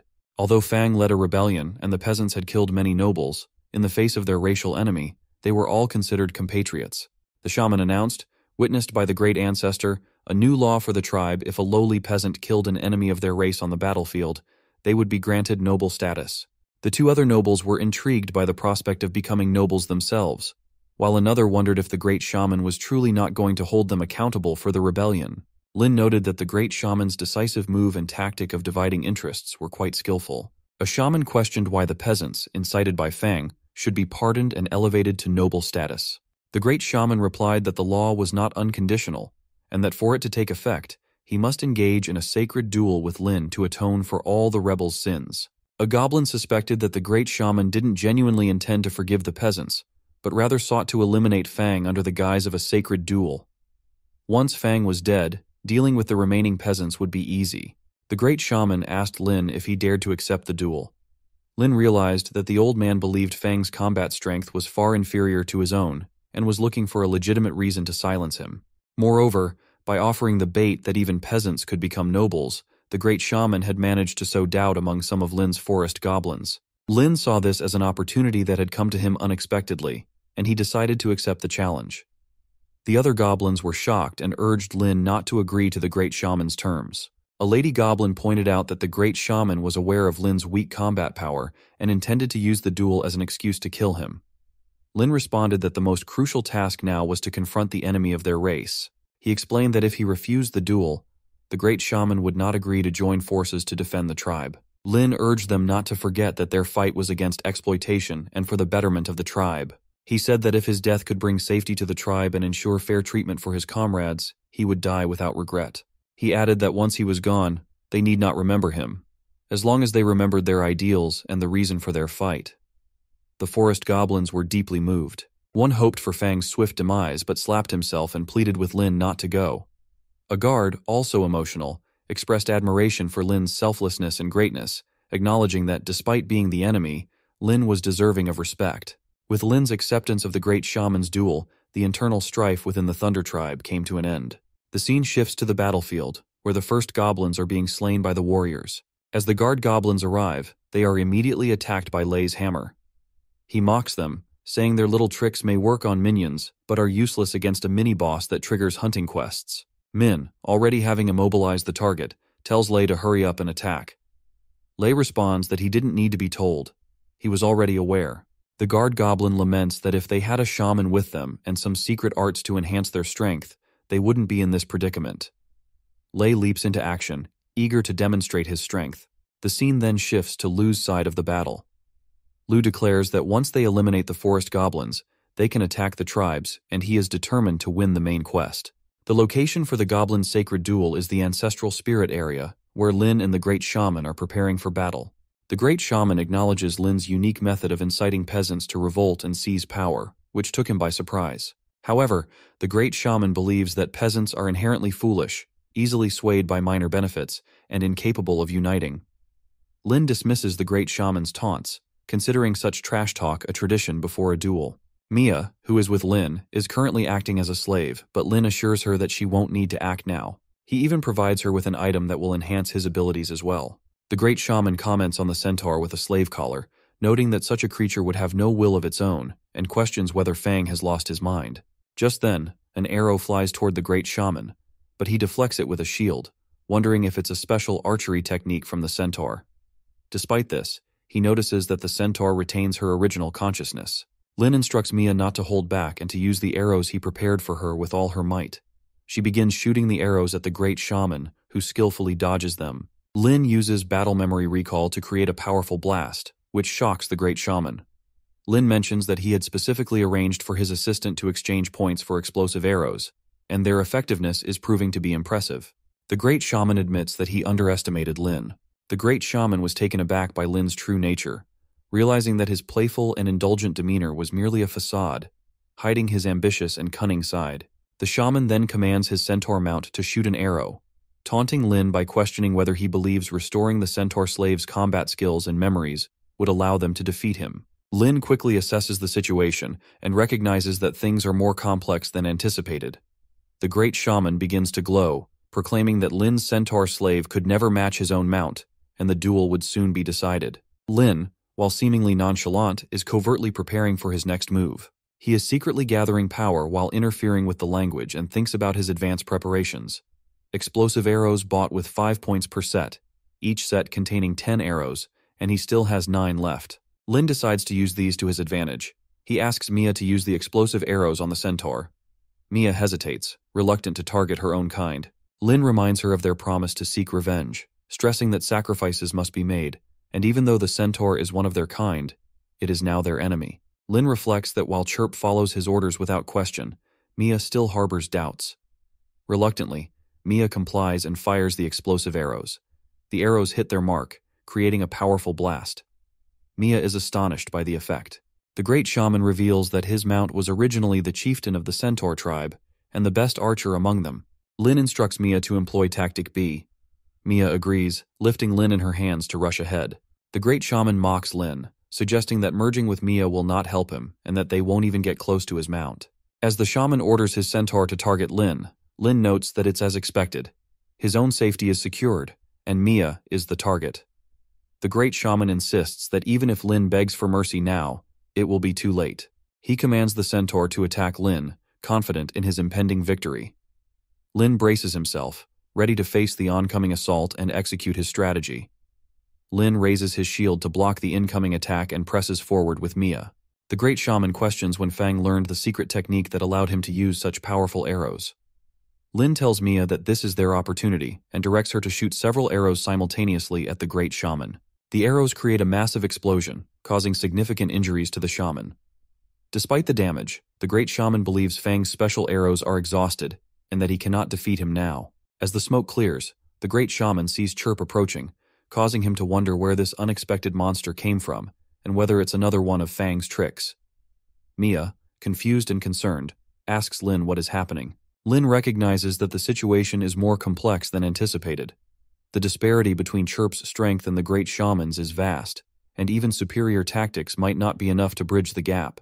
The Great Shaman declares that it is futile to continue, stating that his physical strength has been constantly enhanced by his secret technique, making it impossible for such a weak attack to harm him. He channels his ultimate secret art, completing the summoning of the Thunder Shaman. With the spirit power of the Great Ancestor blessing him, he becomes invincible. The Great Shaman then forces Chirp to retreat, demonstrating the overwhelming power he now wields. Lin realizes that the battle has become even more difficult, and that they need to rethink their strategy to overcome the Great Shaman's newfound invincibility. Chirp used her spiderweb to get to safety. The Great Shaman told her that she could attack with all her might, and he would show her the true blessings of the Great Ancestors. She looked at Lin, who shook his head in denial. He thought that, although it was just a personal guess and not certain, it seemed that each instance task arranged by the ancient gods had an instance boss. The instance boss not only set the attributes, but also possessed unique leader-level skills. Generally speaking, leader-level skills gave the instance boss a significant advantage in battle, but they also came with certain costs or major weaknesses. The Great Shaman was clearly the instance boss, and his leader-level skill was Thunder Shaman Summoning. If they could find the weakness of this leader-level skill, they might be able to defeat him with minimal cost. The Great Shaman said it was too late to be afraid now. He was going to torture the monster Lin controlled right in front of him, then execute him, and offer every inch of his flesh to the great ancestors. He would start with that arrogant monster who had just pointed a blade at him. Mia shot a lot of arrows, but they were all broken by the energy surrounding the Great Shaman. As Chirp rushed to attack, he used his powers to make her fall back with injuries. He told them that it was all useless, and their attacks were futile against him. Then he used his power to release a blast towards them. Chirp barely managed to block it. Mia was injured by the blast and thought she was going to die. Lin then stepped in to use his shield to block the attack. The Great Shaman said that the so-called power was nothing before him, and even if they saved it now, they would be slaughtered by him in the end. He asked if Lin was too scared to say anything now. Lin asked the Great Shaman if he had not moved even with his spirit power and all his tricks, and whether neither he nor his creatures had wavered. The Great Shaman asked if Lin was trying to say that he was a warrior and wanted to save face before he died. Lin replied that he was stating a fact. Even though the Great Shaman's leader skills were incredibly powerful, Lin had known about them for a long time. The Great Shaman was shocked that Lin already knew about his ultimate skill. He declared it impossible, asserting that he had been cautious all his life, and everyone who knew about that power had been killed. Lin commented that it was as expected from a forest goblin with a 12 mentality, and finally, the Great Shaman realized the truth. Chirp then attacked the Great Shaman, who wondered how she dared to use a finishing move against him. He unleashed the Mercy of the Goddess of Desire attack and noted that the power surge was approaching the strength he had gained from the spirit essence. He recognized that the creature's finishing move was explosive, channeling everything into a single strike, and concluded that if he could block it, it would be over. He told Chirp that the ancestors' blessings wouldn't be easily broken, and even if Lin's monster used all its strength, it couldn't breach his defenses. Lin responded that, as expected, the moment of narrow escape was when one might most likely let their guard down. Lin thought that the Spider Matriarch's leader skill, Mercy of the Goddess of Desire, was an explosive move that channeled all the body's strength into one strike. Detailed information from the attribute panel showed that the power of this move was based on the sum of strength and agility. Judging from previous trials, Lin surmised that the Great Shaman, bolstered by a leader-level secret technique, would be able to narrowly deflect the attack if he defended with all his might. Lin used the morale boost and urged Chirp to finish the attack. As Chirp launched her assault, the Great Shaman was stunned, finding it impossible to handle. Chirp created a massive blast directed at the Great Shaman. Lin noted that, as calculated, he had caught the Great Shaman off guard for a moment, boosted his attributes with the morale boost, and instantly enhanced the power of the Spider Matriarch's leader skill. Breaking through the Great Shaman's defenses in one strike was Lin's only vow to win. Chirp was also tired and injured from the attack. Lin wondered why he felt like he was freeloading, but he knew it wasn't the time for such thoughts. The priority was to loot the corpse for spoils. As he examined the Great Shaman's body, he noted it was clearly cut in two, yet it was divided into many pieces. He questioned whether the Spider Matriarch's leader skill was really that bizarre. Checking the panel, he saw that there was equipment that enhanced attributes, and realized he couldn't afford to miss it. He then asked Chirp if she was all right and reassured her that she didn't have to push herself. While searching, he found another Fang pendant. Could it be that all the goblin enhancement gear was just pendants? Seeing Chirp approach, he asked if she wanted him to put the pendant on her. She smiled, and he helped her put it on, thinking there was no need for the Spider Matriarch to remind him. The best gear was naturally meant for her. He noticed Chirp's agility increased by 1 point, and wondered if the Great Shaman's pendant was just more advanced in appearance, but with the same effect as a common one. When Chirp was about to eat the first pendant, he tried to stop her. However, she consumed it. Lin thought, setting aside the prompt, that the Spider Matriarch's agility attribute hadn't changed at all. Since she was currently gnawing on the Great Shaman's pendant, technically, it wasn't counted as equipping it. In other words, the Great Shaman's pendant might actually increase agility by 2 points, but that enhancement couldn't stack with a pendant that increased agility by 1 point. He told Chirp that since she liked it so much, she could treat it as a snack.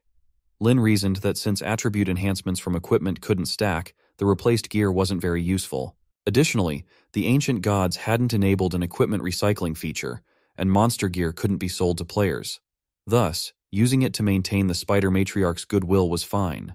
He noticed in Chirp's profile that there was an XX in her power, and wondered if it was something unspeakable. However, judging from the prompt, the changes in the Spider Matriarch seemed beneficial for him, so he decided not to worry about any trouble. Then Mia called Lin, and he wondered if something had happened to her. She was very emotional, crying over the death of the centaur, and pleaded with Lin to save him. Lin realized that the centaur had only regained normal combat skills, but not consciousness. He had been controlled by the great shaman's secret technique to reenact battle memories. Lin apologized to Mia, explaining that there was no way to save the centaur. After being fitted with the cursed slave collar, his soul was already dead. Mia began to cry. Lin thought that both Chirp and Mia were injured, but still capable of fighting, so there was no need to rush. He told Mia that they had more important matters to attend to, and that they needed to destroy the altar at the center of the temple. As long as the altar existed, forest goblins would continue invading from another world, and disasters like the one that befell the centaur tribe would persist. Mia agreed, acknowledging that it was their responsibility. Lin admired her, noting that although her emotions were deep, she didn't let them hinder her actions in critical moments. Her simple-mindedness and kind heart made her quite suitable for a pact. The scene shifted to the goblins' army, where a general was being informed about the battle. The general instructed not to worry, advising that their peasants should die first to weaken the enemy before they would strike. A first goblin warned against recklessness, recalling Fang's reminder to fight for the tribe but not to be used by these exploiters. A female goblin suggested pulling back slightly and charging together as usual. Another goblin, whose eyes were red with anger, dismissed Fang's advice and claimed that they were fools. He argued that this was their chance to claim the heads of the bipeds and become new nobles, and they wouldn't give that up. He urged them not to let their chance to become upper nobles slip away, and despite any objections, he was going to lead the charge, insisting they kill the bipeds and become great nobles. Lin, along with Mia and Chirp, was making his way upstairs, fighting through the goblins. He wondered who would have thought that, in a battle where the tribe's existence was at stake, they still kept temple guards. This suggested that there was something of great importance in the temple. Lu addressed the warriors, telling them that ahead was the source of the forest goblins. He urged them to break through the goblin troops blocking their path, assuring them that completing this main quest, set by the ancient god, would be a victory for humanity. Each warrior was seasoned by battles filled with blood and sweat, and the battlefield was no longer unfamiliar to them.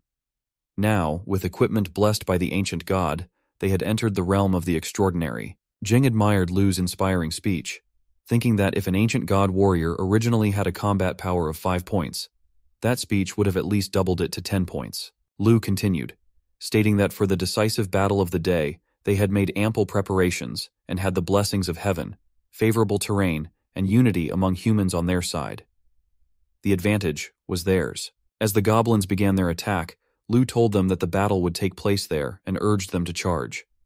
The warriors rushed into battle with the goblins. Meanwhile, as Lin reached the top of the temple, he found himself caught in a shield. He noted that they hadn't triggered any shield mechanisms along the way, suggesting there were no traps, but they still needed to destroy it. Suddenly, he saw a tombstone glowing and releasing a powerful energy that infused the goblins who were battling the warriors. The goblins felt their strength increase as if the great ancestors were protecting them. A warrior remarked that the forest goblins had suddenly grown stronger. Lu explained that the goblins' combat power had indeed increased. He realized that if they didn't take action, even if they won the battle, they would suffer heavy losses and end up with no one left to manipulate later. He announced that command would be transferred to Zheng and that the battle must not be lost. Lu would lead the charge from now on.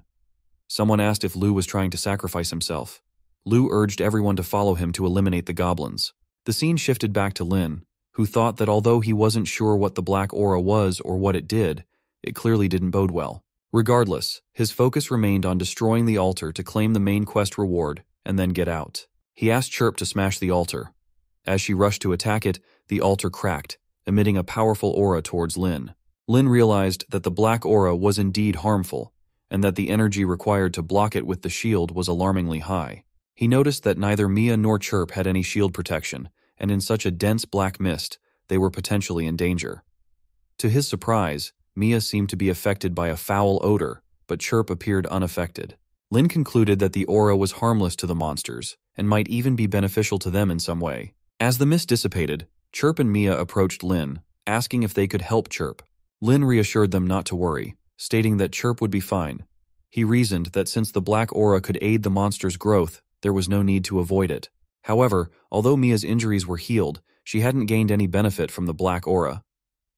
Lin checked Chirp's profile again and wondered what the X denoted. He vaguely remembered a prompt mentioning the creation of XX, and wondered if they were related. Lin felt a strange sensation at the mark on his hand, and realized that even without the prompt, he could sense that Chirp's condition was deteriorating, and she could no longer absorb any more of the black aura.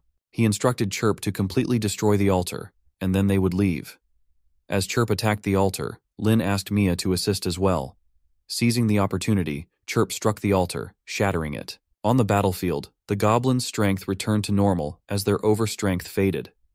Lu informed his warriors that the goblins would now be unable to defeat them, urging them to charge. A goblin noted that something was wrong and suggested retreating to avoid certain defeat. Lu checked the quest screen and announced to his warriors that they had completed the first phase of their mission. He instructed them to follow him into the village to finish the remaining tasks and claim their rewards. The warriors were elated by the news. In the temple, Lin confirmed that the black mist was indeed linked to the altar and would disappear once the altar was completely destroyed. With the main quest completed, it was time to assess individual contributions. Lin noted how quickly things had progressed and remarked that Lu's team was exceptionally strong. He speculated that they would soon advance to the Thunder Tribe, so he needed to retreat quickly.